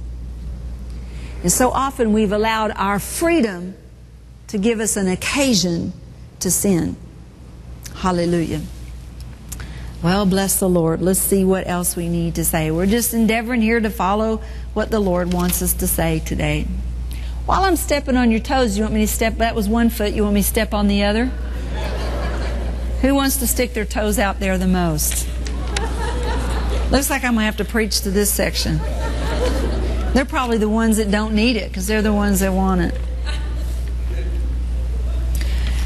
This here, we're reading about how that in verse 7, the mind of the flesh with its carnal thoughts and purposes is hostile to God. For it does not submit itself to God's law. Indeed, it cannot. So then, those who are living the life of the flesh, they cater to the appetites and impulses of their carnal nature, cannot please or satisfy God or be acceptable to Him. But you are not living the life of the flesh, you're living the life of the Spirit if the Holy Spirit of God dwells within you and directs and controls you. But if anyone does not possess the Spirit of Christ, he's none of His. Praise the Lord. Now this part that says, those who are living the life of the flesh cannot please or satisfy God or be acceptable to Him. Again, like I was saying before, this satisfying and gratifying the Spirit. Remember 1 John 2:20 says that you have an unction from the Holy One? That unction, that's that witness. There in Acts it says the Spirit of God bears witness. Actually, I think it's here in Romans. The Spirit of God bears witness with us, with our spirit. In fact, it's verse 16. The Spirit Himself, Amplified says testifies. King James says bears witness with our own spirit that we are the sons of God. But He bears witness of the Word. He bears testimony of the Word all the time. And so that satisfying Him, that pleasing Him, that knowing that you've hit it right on, that witness comes from the inside. But He tells us here in verse 8 that those that are following after the impulse of the flesh, that doesn't please God. So when you're praying along, you can start to tell it's in the flesh simply by the response that you're getting. You know, when there are times that I have just prayed and been in such fervent prayer and then just kind of come to myself and think, you know, I'm here by myself. And there is nothing worse than prayer by yourself. You just pray to you. And I think that's where that phrase came from, that I don't feel like my prayers got any higher than my nose. Well, they may not have if you left the Holy Spirit out. But that's when you step back and you say, all right. And sometimes all you have to do is just stop for a moment. It doesn't even take any lightning bolt revelation to see that the way and the line of prayer that you're going is not praying by love. But any prayer that is that's in the flesh, you're going to run up against that. You're going to find that that's the response that you'll get. I think I told you the other night about praying the other day, and how my mind had to switch. You can even be praying Scripture, but if you're not praying it from the right position that the Bible tells you, the Spirit testifies of the Word. He is not going to come together, take hold together with you. There in verse 26, the Spirit comes to bear us up in our weakness. We don't know what prayer to offer as worthily as we ought, but the Spirit Himself goes to meet our supplication and pleads on our behalf with groanings too deep for utterance. The Greek word is paraclete, the Holy Spirit, one called alongside to help. He takes hold with you in prayer, but He always takes hold with you from the Word of God. And if you have been taught and you know that you are the righteousness of God in Christ, and you try to get something done, praying from underneath the problem where it's more on top of you than you're on top of it, He won't take hold with you because He won't go there. Now what He will tell you if you'll listen to Him is He'll start telling you, come up, you're seated with Him, you have authority, My grace is sufficient. You've been given the name. And it changes your whole demeanor and your whole position. Oh, that's right. Then you can sense He takes hold together with you. And you begin to pray about that in a totally different position. You can sense the release of faith and the release of power, and you know things are changing. That's what Paul was doing. Get this thing off of me. He was under tremendous pressure. That thorn in the flesh, the Bible tells us what it was. Number one, it was a messenger sent of Satan. But we read through the Scripture, we can tell that devil would go and inspire people against Paul everywhere he went. He had a great revival going in one city, and all of a sudden there were some Jews that came from another city that stirred up and turned the whole revival around to where they wanted to kill Paul. That would aggravate you after a while. And so he's putting that before the Lord. It was a big thing. But though he was under the problem. Lord, get this off me. Lord, get this off me. Lord, do something about this. Lord, I'm under pressure here. Can't you see? Don't you know? And finally, after 3 times of that, the Lord said, hey, my grace is sufficient for you. What is God's grace? His ability and His power at work in you. Not to tolerate that thing, but to change it and put a stop to it. And He did. So you can see how that completely changes your whole thinking. This is why we must be hungry for the Word. This is why we have to have the Word going in our lives all the time. Because this is what gives us the effectiveness to live and the effectiveness to pray.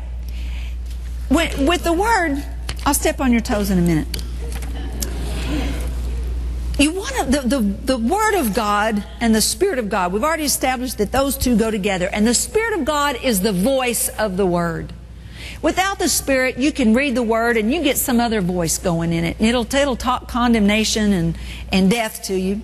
But if you are endeavoring to hear from Him when you go to the Word, then the Spirit will speak to you through that Word. But you learn to hear His voice on the inside by learning to hear it from the Scripture. That's why the more you have the Word going in your life, and I'm talking about everything from sitting down and just reading your Bible. Are you reading your chapter every day, by the way? You ought to be reading that with us every day. This is the most wonderful time I've ever had reading my Bible through, is doing this with you. So if you haven't been doing it, then just pick up with us and get right back on track. We're reading Monday through Friday, and I think we put those chapters in the bulletin each week, so Sunday you can figure out what that is and catch up with us. Praise the Lord. Anyway, but if you're reading your Bible and then getting under the presence of the Word and having tapes going and so forth, where it's around you, that's number one. Number two, though, is to be listening for what the Word says to you.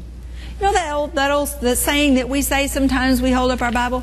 This is my Bible. It is the Word of God. I can do everything it says I can do. I can have everything it says I can have. But there's one more line to add to that. If I will do what it tells me to do. You can't make the Bible do for you what you want it to until you first do what it tells you to do. It just works that way. And so you put your life in submission to the Word. You put it to where you're always listening for it to change you. You're not listening for it to change somebody else. You're not just listening for what you can get from it. But you're listening for how it changes you.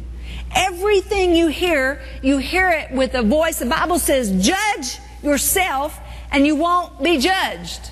So with everything you hear from the Word, you're judging yourself. How does that change what I think?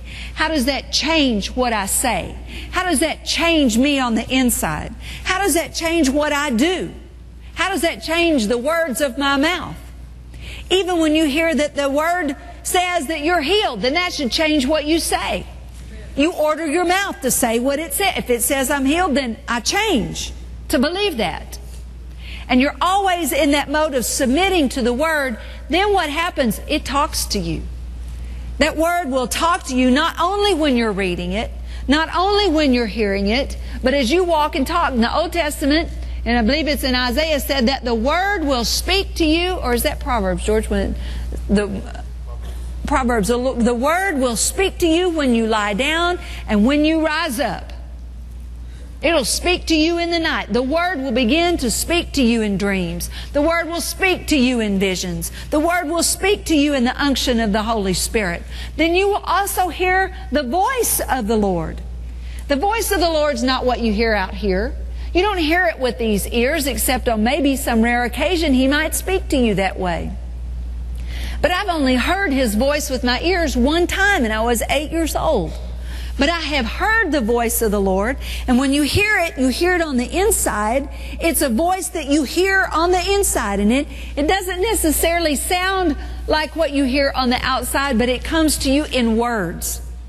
There's the witness of the Spirit that moves you, and that witness comes to you. You have a knowing of what He wants. You have a sense. He bears witness. You have an unction. You have a leading. But the voice of the Lord is when He speaks to you, and there are words to what He says.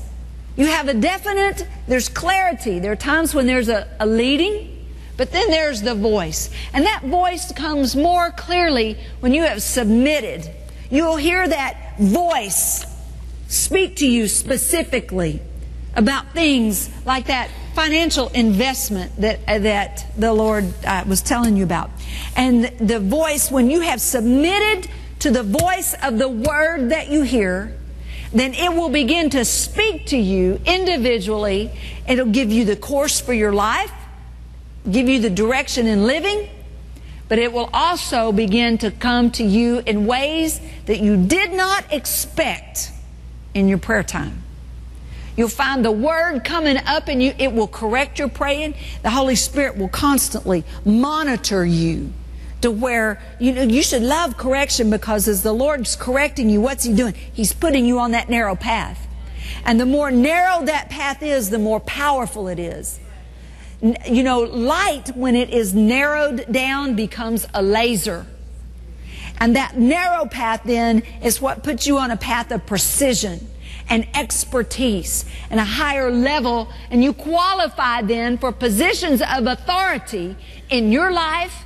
And as you qualify for more authority in your own life, you will qualify for authority as it affects other people. And the Lord begins to allow you to move in and out, in the Spirit even, in other people's lives, because He can trust you.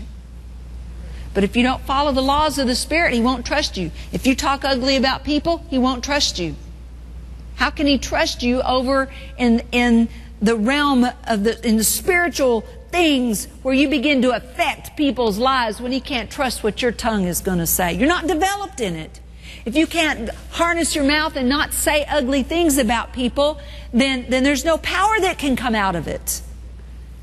It doesn't matter what your words are, there won't be power in the words. It's not just what you say, it's what's in what you say. You can tell somebody you love them and give them the creeps. Make them feel bad. Why? Because what you really mean, that's not what you mean, that's not what's in it. It's like asking your wife, is something the matter, honey? No. Well, was no really the answer? Even though the words were no, was it really no? No, there was something else in that word. Have you ever said, I am healed, in such a way that people can know that you're sick? I just believe I'm healed. By stripes, I'm just healed right here. It's right here. This is where I'm healed. And we caught ourselves doing that because our children were little. I remember one time saying something about, actually at the time that I said it, I just said, I bless God, I'm the healed of the Lord. And Aubrey said, what's wrong?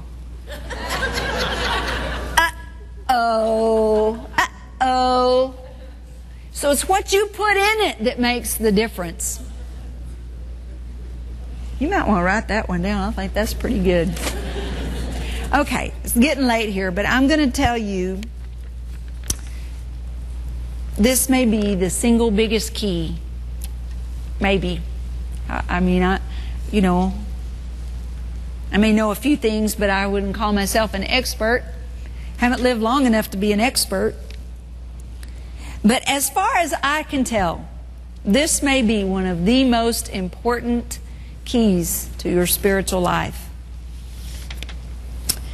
What is the number one problem of the flesh?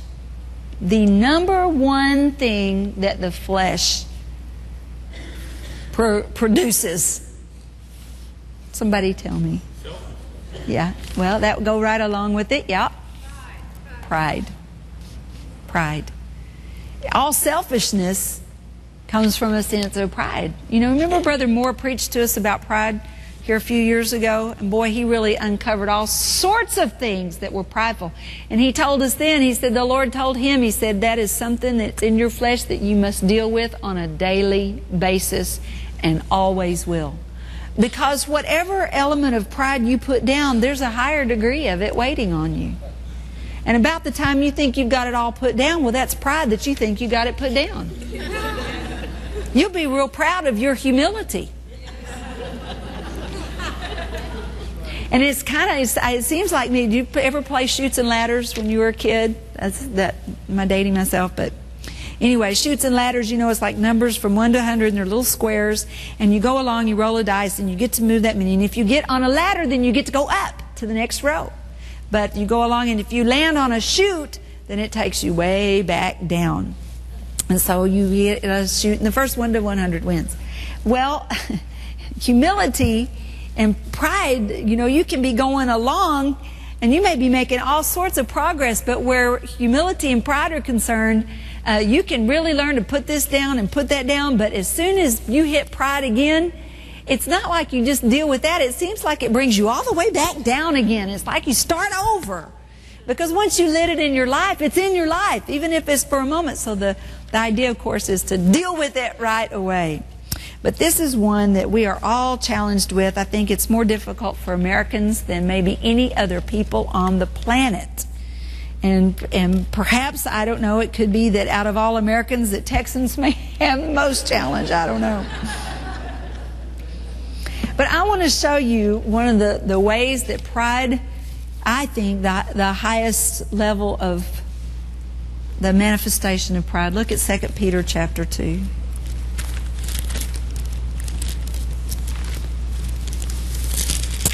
And if you will learn to recognize this and then let the Holy Spirit help you with it, then it will make a huge change in your life. 2 Peter 2. Let's see where I want to start. All of this chapter is talking about, we just read this in our reading here a few days ago. It's talking about immorality, it's talking about judgment on immorality, and talking about the judgment of the flood, judgment of Sodom and Gomorrah. Talking about Lot. Verse 8, that just man living among them, he tortured his righteous soul every day with what he saw and heard of their unlawful and wicked deeds. So that right there ought to tell you, you torture your soul. You put your spirit in a hard place when you spend time putting the world before your eyes. I like what Sister Copeland said, don't watch something that you don't intend to do. You watch it long enough, you'll do it, or it'll get down on the inside of you and it'll come out your mouth, and you'll find yourself either praying or living out, or both, the things that you see and hear. Okay. Verse 9, now all these things are true. Then be sure the Lord knows how to rescue the godly out of temptations and trials, how to keep the ungodly under chastisement until the day of judgment and doom. So if you were to read through this whole chapter, you find out that he is building quite a case against the world, against the ungodly, and he is really setting it up to even talk about the coming judgment. The coming judgment of the return, the coming tribulation, the coming judgment of devils, the judgment of the Antichrist, so forth. Verse 10. And particularly, he singles this out, those who walk after the flesh and indulge in the lust of polluting passion. You know, not all passion is bad, but there are passions that pollute the spirit. And scorn and despise authority. The flesh, you could put it like an equation. The flesh equals pride equals the despising of authority. The Spirit equals humility, which equals submission. Submission is an element of the Spirit that I dare say, because it's love. Submission is love. Love is submission. Love is submissive. And the whole of the kingdom of God operates based on it. I'll show you what I mean. Did not Jesus say, I, the Son of God, spotless, without sin, holy and righteous, who was before, the Lamb slain from before the foundation of the world, by whom all the worlds were created, do not say anything but what I heard my Father say. I don't do anything but what I see my Father do. And then he went on to say, and the Father does whatever I ask him to. It's totally submitted one to the other. Jesus said, my judgment is not my own. It's from the Father. But then he went on to say, and the Father has given all judgment to me. So you see, submission doesn't mean you have that all authority is taken from you. It means that you take your authority and you submit it. What an honor. What power. When your authority comes up underneath the authority of someone else, first of all God, but submission comes under that authority, what happens? It's compounded. It's increased. That doesn't mean you just do it, you know, all upset and mad and you do it anyway. No, when you yield. The things of the Spirit are so real. They are so practical. And there are things that are practical, that are spiritual, that you don't recognize them to be spiritual, so you don't mess with them. You think more highly of yourself. We all do this. Than we ought. Place greater importance on what I think and what seems right to me. You're not operating out of your spirit, because that goes against the Word. You're operating out of the impulse of your soul. Wives, submit to your husbands. That's so practical. That's so easy. That's a practical way to develop in submission. Wives don't want to. They flare up and rear back and get all aggravated and think that's old and archaic. But you know what? It works. When God said to do it, He had reason for it. And one of the reasons is that God made it so that we all have to submit. There's nobody that's not required to submit to another person, to many other people. And He put it that way so that there would be peace, so that there would be a chain of command. But see, in that chain of command, then He empowers so that when you do it because God said do it, then God is obligated to make things work out right. Either give the man the right wisdom to know what to do, or make it work out right even though he did the wrong thing. Hallelujah.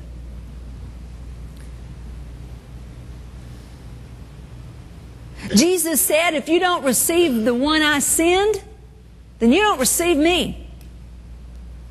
We have to take this, however seriously you take this sort of thing, is how seriously you'll be able to submit to the Lord in your life. You know, just check yourself. Did you bristle when I said something about what you wear to church? Did you bristle when I said something about, you know, different things about your clothes?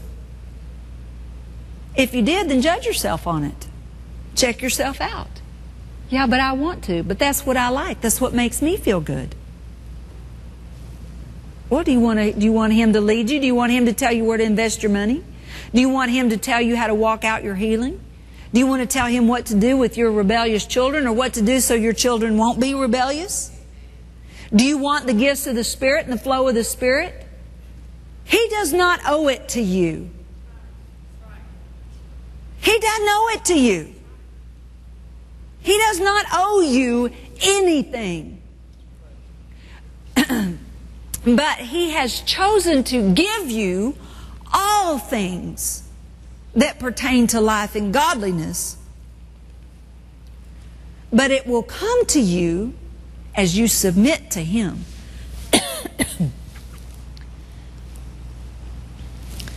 Bible also says, how can you love God whom you can see if you cannot love your brother whom you cannot see?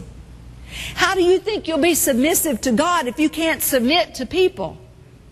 I've seen people that can't submit to a sales clerk. Fuss and gripe and fume. People that can't submit to a traffic light. People that won't submit to a traffic flow.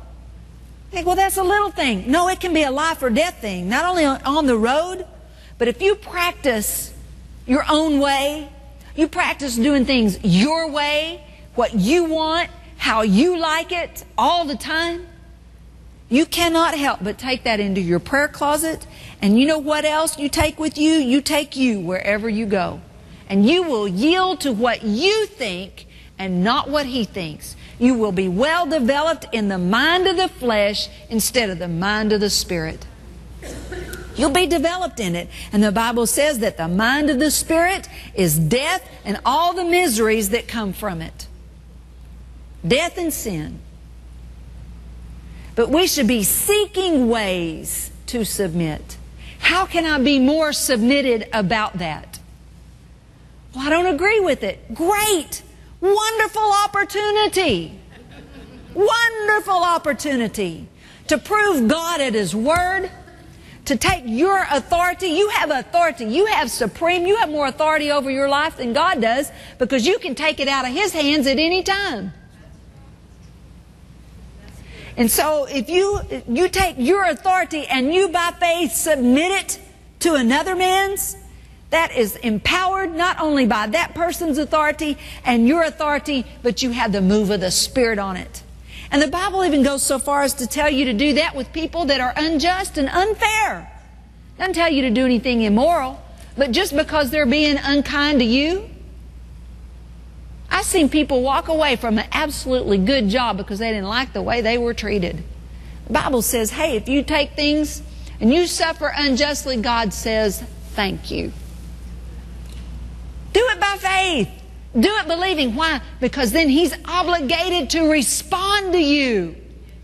And His response may be promotion for you. It may not. It may be that that person winds up going to heaven instead of hell. What kind of reward is that? The reward may be that you find a place of authority in prayer that you never knew existed. Why? Because you know how to yield. You know how to serve. You know how to wait. You know how to put your flesh down. You know how to follow after the Spirit and not the flesh. That's why, if you'll read the book, Andrew Murray's book on humility. Oh my, what a book. It hurts to read it. And you can't just read it once, and you should read it very slowly. Not a hard book to read, but every word is loaded. But he talks about how you should allow things like getting your feelings hurt. He said, allow it to do its work. Allow it to root out pride in you. Allow it to show you where your pride is, and be humble. It doesn't take away from your authority in Him. It takes away from your authority in you. And I don't know if you've noticed, but there's not a whole lot that can happen in your name. It doesn't change a lot. Not for the good. All your name can do is what you can do. But when something needs to change that you can't do, you need the name of Jesus. But you can't just jump into that. The name of Jesus is to operate as He operates. He was the most humble of all. And then who does the Bible say was the meekest man on the earth before Jesus? Moses. Who had the greatest demonstration of power? Moses did. Hallelujah. The Spirit is submitted. Jesus said He won't tell His own word. He won't speak of His own authority. He'll only say what I say. I'm going to wrap it up with this. This is the prayer circle. And it should be our life circle. Your life should be your praying should be your living should come out of your praying. The circle is this. It always begins with the Father. And the Father speaks to the Son. The Son speaks to the Spirit. And the Spirit speaks to you. You speak by the Spirit through the Son to the Father. And Jesus said in John 17, He said, I pray that they would know that I am in them and you are in me. I pray that they would be one, even as we are one. It was all of these, He's in us and we're in Him. And so this circle that happens instantly. What the Father says, Jesus speaks, the Spirit speaks to you. When you speak to the Father by the Spirit, through the Son, back to Him, it's instantly. Why? Because we're in Him. He's in us. But the more you submit, the more you practice submission, the more you learn submission, the more you learn to flow, the more you whack away at that flesh. Crucify that puppy. Just get it up there on that cross and nail her down. The more you do that, the less there is of you, the more there is of Him. He's fully aware of you. But you must become fully aware of Him. And you do that by yielding to Him. Yielding to His voice. Yielding to His Word. And hearing that Word and hearing that voice wherever it is that He speaks it. From the Scripture, from the authority around you, some of them saved, some of them not saved. Hallelujah. From the preaching of the Word and from the witness and the voice of the Spirit inside your own spirit. Hallelujah. Father, we thank You so much that You've helped us tonight. You've helped us, Lord, in these 3 days. Help me. I trust, Lord, that it's been a help to others. If it has, Lord, it's because it's of You. It's because of You and because of Your Spirit. Because, Lord, You put words in my heart, and because You help me to say them, and because You've given the people ears to hear, ears of a disciple. You've helped them. Lord, I pray that in these things, Lord, there be seeds in their spirit, and that they would take root and begin to grow up and enlighten them in their lives and begin to see things in the Spirit. Hallelujah. I have one other thing I want to say as the Lord just brought this to my mind. You can get insights from the Lord on all sorts of things. But as we have alluded to, is that there are degrees in God, just like we talked about the 9-volt battery versus the wire power line. Big difference. Same principle, by definition, same power, but in quite a different degree. The Spirit of God can give you insights on things, but He can only show you what you can see. He can only show you, the Bible says in Ephesians 3, remember He said, I pray for you that you may be strong enough to apprehend and to grasp with all the saints the height, the breadth, and the depth of His love of God.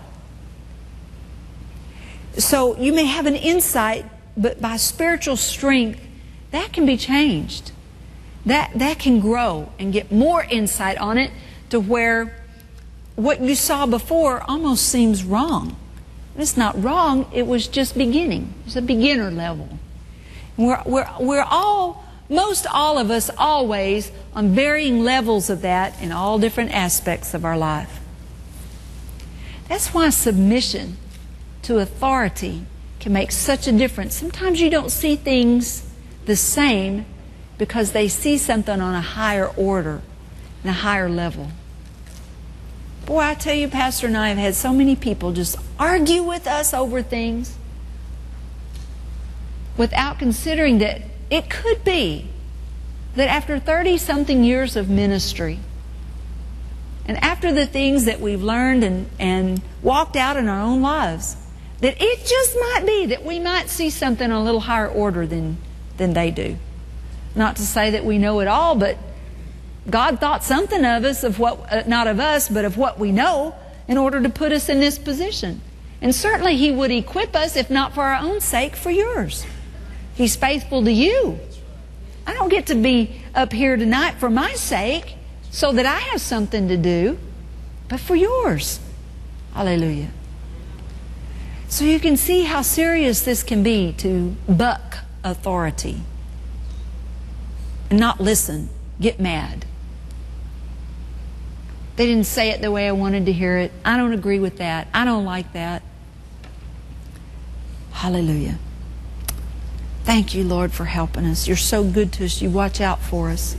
And I know in all of this, Lord, it's preparing us quickly for the days that we are in and the days that are to come. That we would be so in tune with you, Lord, that when the trumpet blows, we won't think it's the Santa Fe. We'll know it's you. Know it's you. We'll hear it. Hallelujah. Bless the Lord. Hallelujah. Thank you, Jesus. Praise Him. Praise Him. I just begin to pray softly in the Spirit. Just when I say softly, I don't mean just by volume, but just gently. And look in.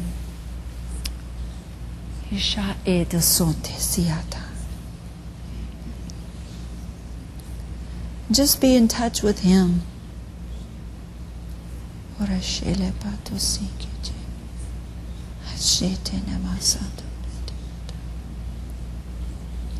Worship you, Lord. We worship you, Lord. Your goodness, Lord, it amazes us. Your goodness, Lord, touches our lives, changes us, causes us, Lord, to be good like you're good. We're so grateful, Father. We are grateful people. We're grateful. We're grateful that you hear. Oh, we thank you, Father. Lift our lives to you, Father. We give our lives to you. Give my life to you, Lord. I give my living to you. I repent, Lord, for things that I said that just weren't good enough. I repent, Lord, for comment that it just wasn't good enough. It was not deserving, Lord, of your presence or your ears. I repent.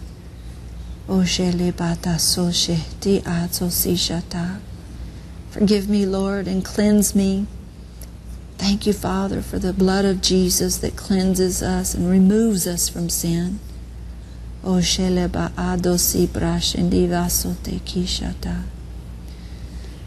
you, Father. Thank you, Jesus. Thank you, Father, for helping me to look to you and not myself. To look to your leading and not my own thoughts. Abrashta ki plasto. Arroje singevezo sijata. Bless the Lord. Abrasho kitali kimasonza. We're so grateful, Father. We're so grateful.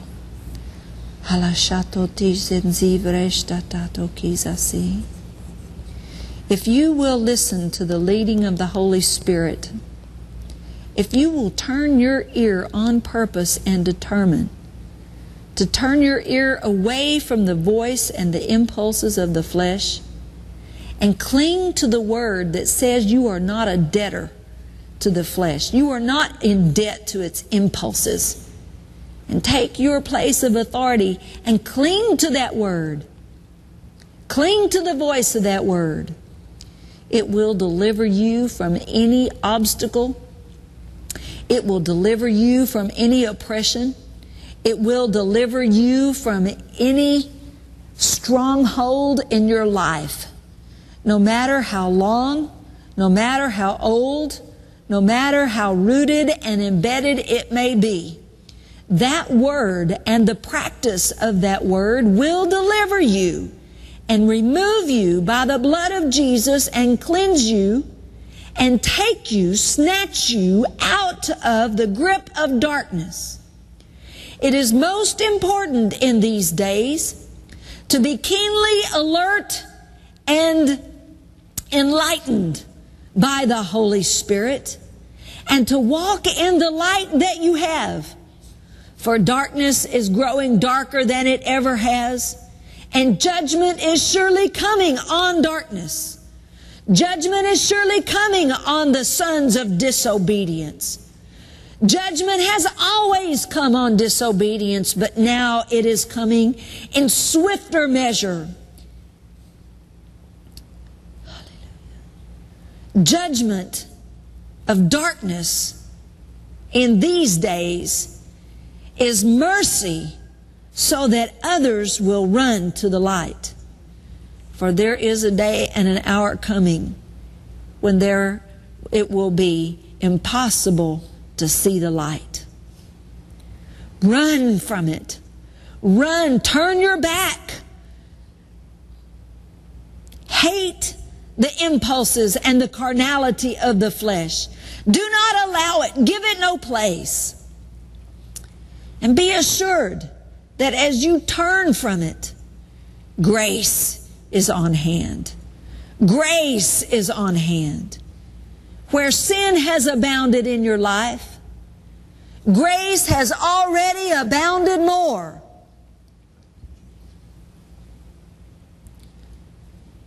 The grace of God has already overcome. The grace of God has already overpowered. The grace of God has already undone the works of the devil. And it has no authority over you. You are not obligated to obey. If you will embrace that word, if you will on purpose tune your ear to me, by my grace I will cause you to hear. By my grace I will cause you to see. And by my grace you will be delivered.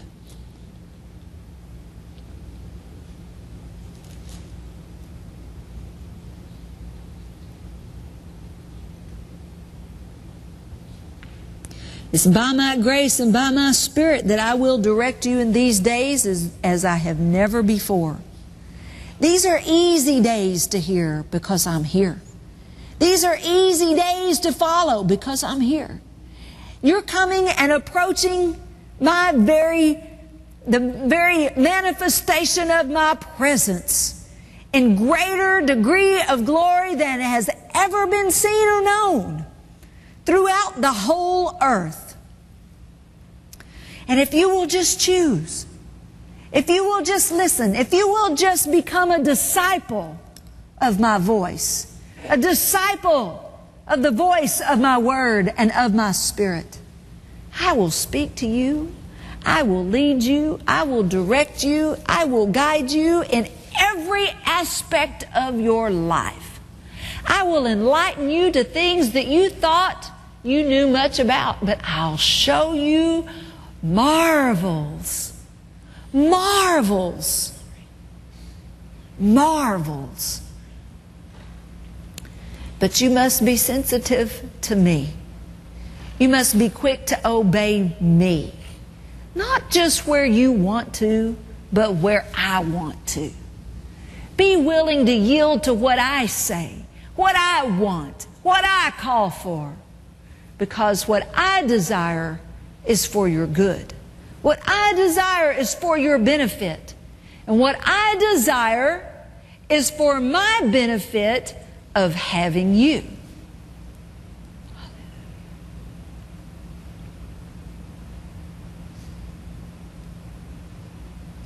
Be hungry, saith the Spirit of grace. Be hungry. But Lord, how can I be hungry? By faith. Just decide, just choose. Choose it with all your heart. I choose you, Lord. And I will increase in you. I will show you. I will bring that thirst and that hunger and the awareness of it in you. Hallelujah. I'm faithful, saith the Lord. Turn your back on all fear. Fear that you won't hear. Fear that you won't know. Fear that you'll fail. Fear that you'll make a mistake. Remember, my grace is sufficient for you. There's no condemnation that can come on those. We're not walking after the flesh, but after the Spirit. My mercy is toward them that fear me. My mercy will cover your mistakes. My mercy will make up the difference. I know that you are of human frailty, but I also know that you are born of my Spirit. I know that you are born of the seed of the living Word. I know that you are created in the image and the likeness of the Son of God, who was raised from the dead and exalted. I know you. And if you will look to know me, you will see who you are. Hallelujah. Bless the Lord. Bless the Lord. Bless the Lord. Thank you, Jesus. Thank you, Jesus. Hallelujah. Thank you, Jesus. So prashti lakata. Hallelujah. Pashtokinita ta Christi. Letroshiniti satato. Poshteti sasaj.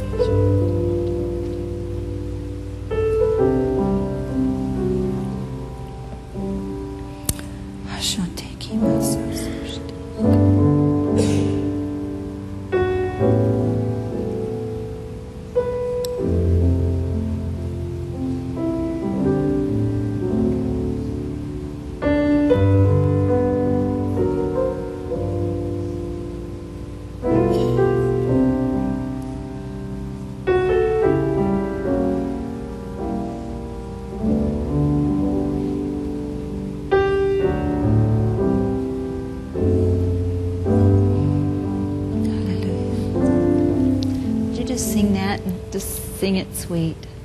Would you sing it?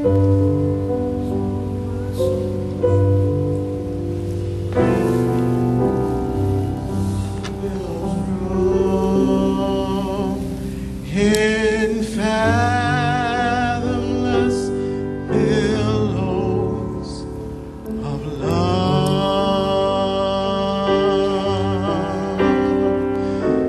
peace,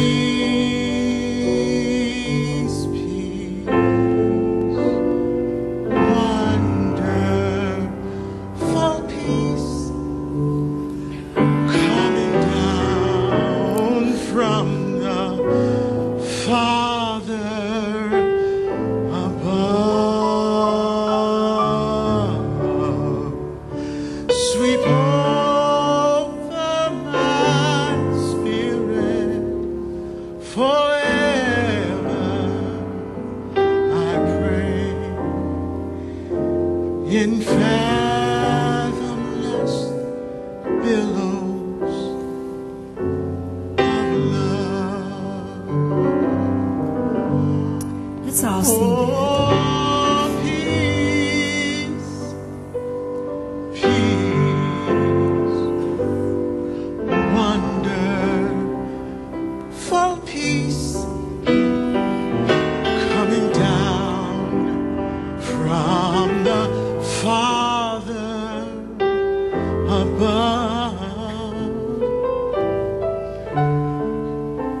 Sweep over my spirit forever, I pray. In fathomless billows of love. Thank you, Jesus. Thank you, Jesus. In fathomless billows of love, love, love, love, love, love. In fathomless billows of love. I want you to know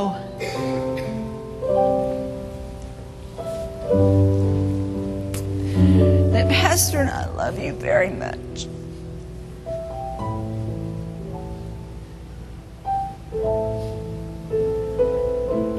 So you can't ever say honestly to the Lord or to yourself, no one loves me.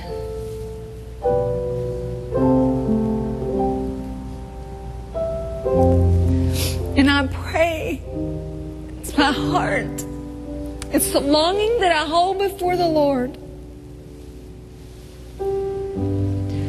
for you to come up into that presence with Him.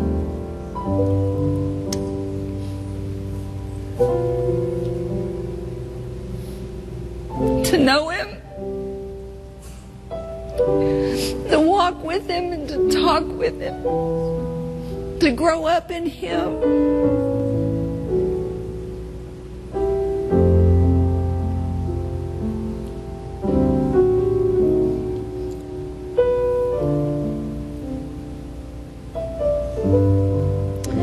And I'm so thankful that He's faithful. That it's my desire, but it's not my care, it's not my worry, because He's faithful, and He who promised will do it. And even right now, don't be fearful or fretful about the things that we've said and worry that you didn't get it or you won't remember it. That's His job. Just follow Him.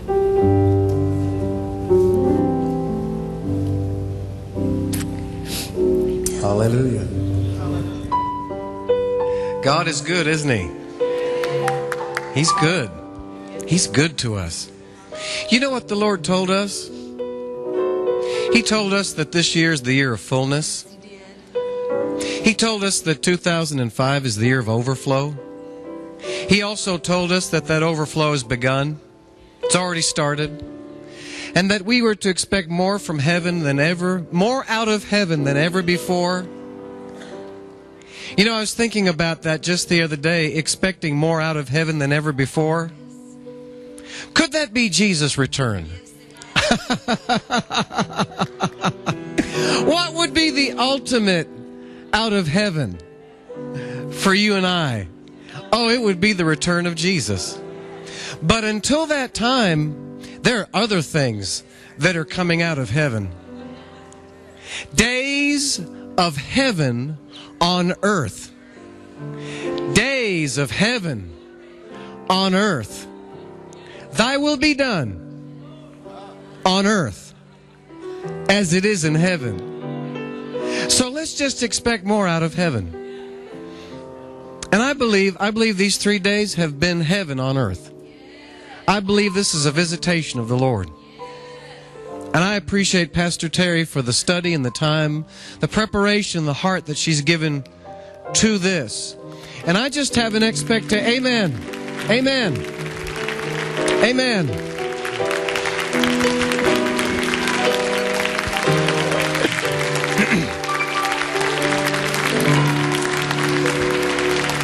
Now, I have an assignment for you. In a moment, before we go, we're going to receive our offering. But I have an assignment for you. And now, Pastor Terry's going to be doing this several times a year. I think. I guess we are.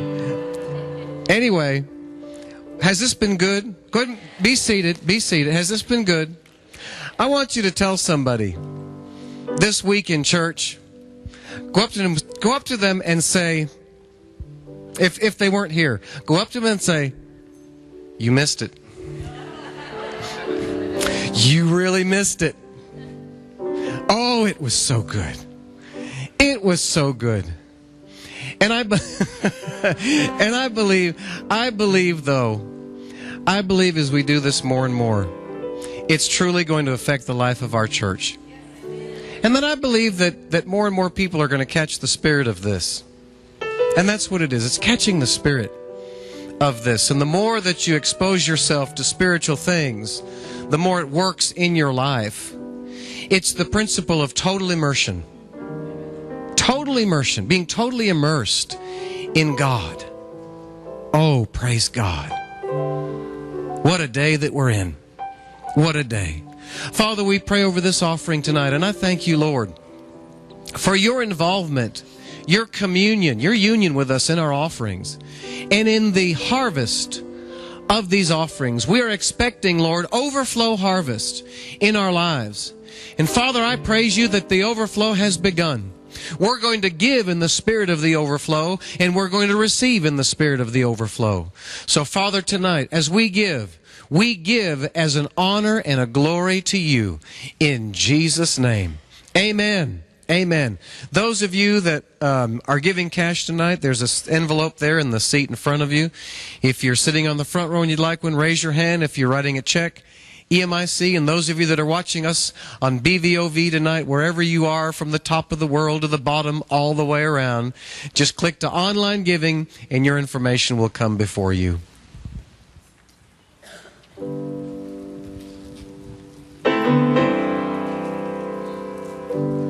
While you're giving, one thing I think just, if I could say, summarizes what Pastor Terry's been teaching about all week, these last 3 days. And she started to even use the word interchangeably when she was talking about submitting, and that was yielding. Did you hear that several times? So we're going to sing a little bit of that. Put it in G, probably, okay? And you all can help us sing it. Goes like this. Yield yourself to the Holy Spirit. Yield yourself to the unction of God. Just yield yourself to the Holy Spirit. Let Him inside. Come on, sing it again. Everybody say, yield yourself to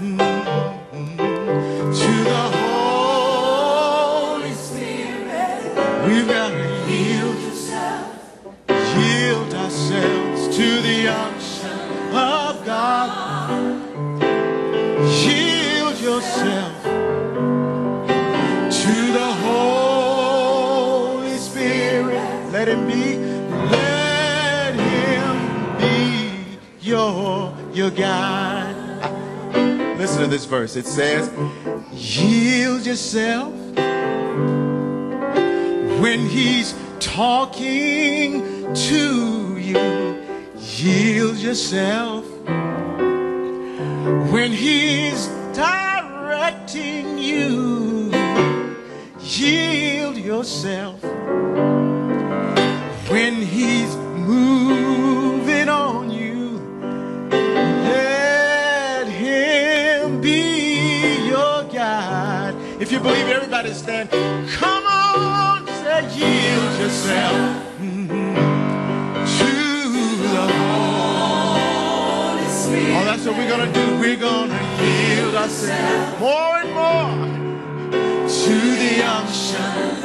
Every day and in every way, we're going to yield ourselves, yeah, to the Holy Spirit. Let Him work. Let Him work inside. One more time. Yield yourself. Come on, sing it like you're going to do it. To the Holy Spirit. Yeah, yield yourself to the unction of God. Yes, we're gonna yield. I'm gonna yield myself. myself to the Holy Spirit. Let Him work inside. If you mean it, say let Him work inside. Let Him work inside. Say let Him be your God. Let Him be your God. Hey, let Him work inside. Yeah. Hallelujah. Hallelujah. Hallelujah. Glory to God. Come on, give a shout to the Lord right now. Give Him a victory shout. Who's got victory in here? Who's got victory in here? Glory to God. Glory to God. Woo!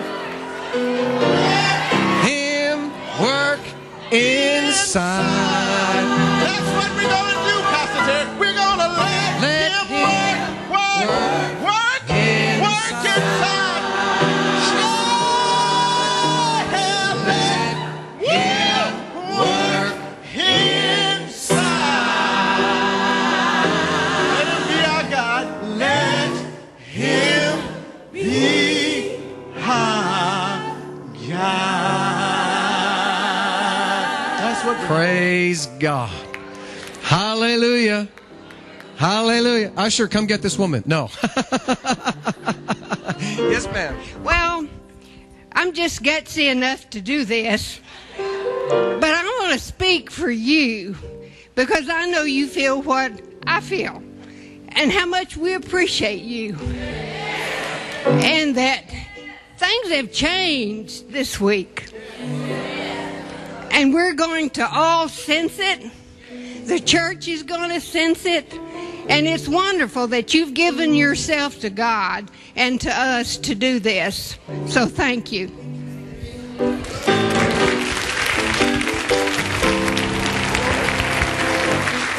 Amen. Amen. You got anything else you want to say? No? Good night, y'all.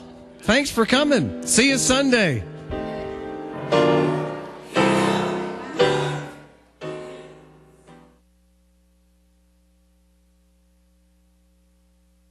Thank you for being part of our EMIC prayer seminar with Pastor Terri Pearsons. We trust you were blessed by the Spirit of God in these services. Now back to spirit-building music on BVOV Radio.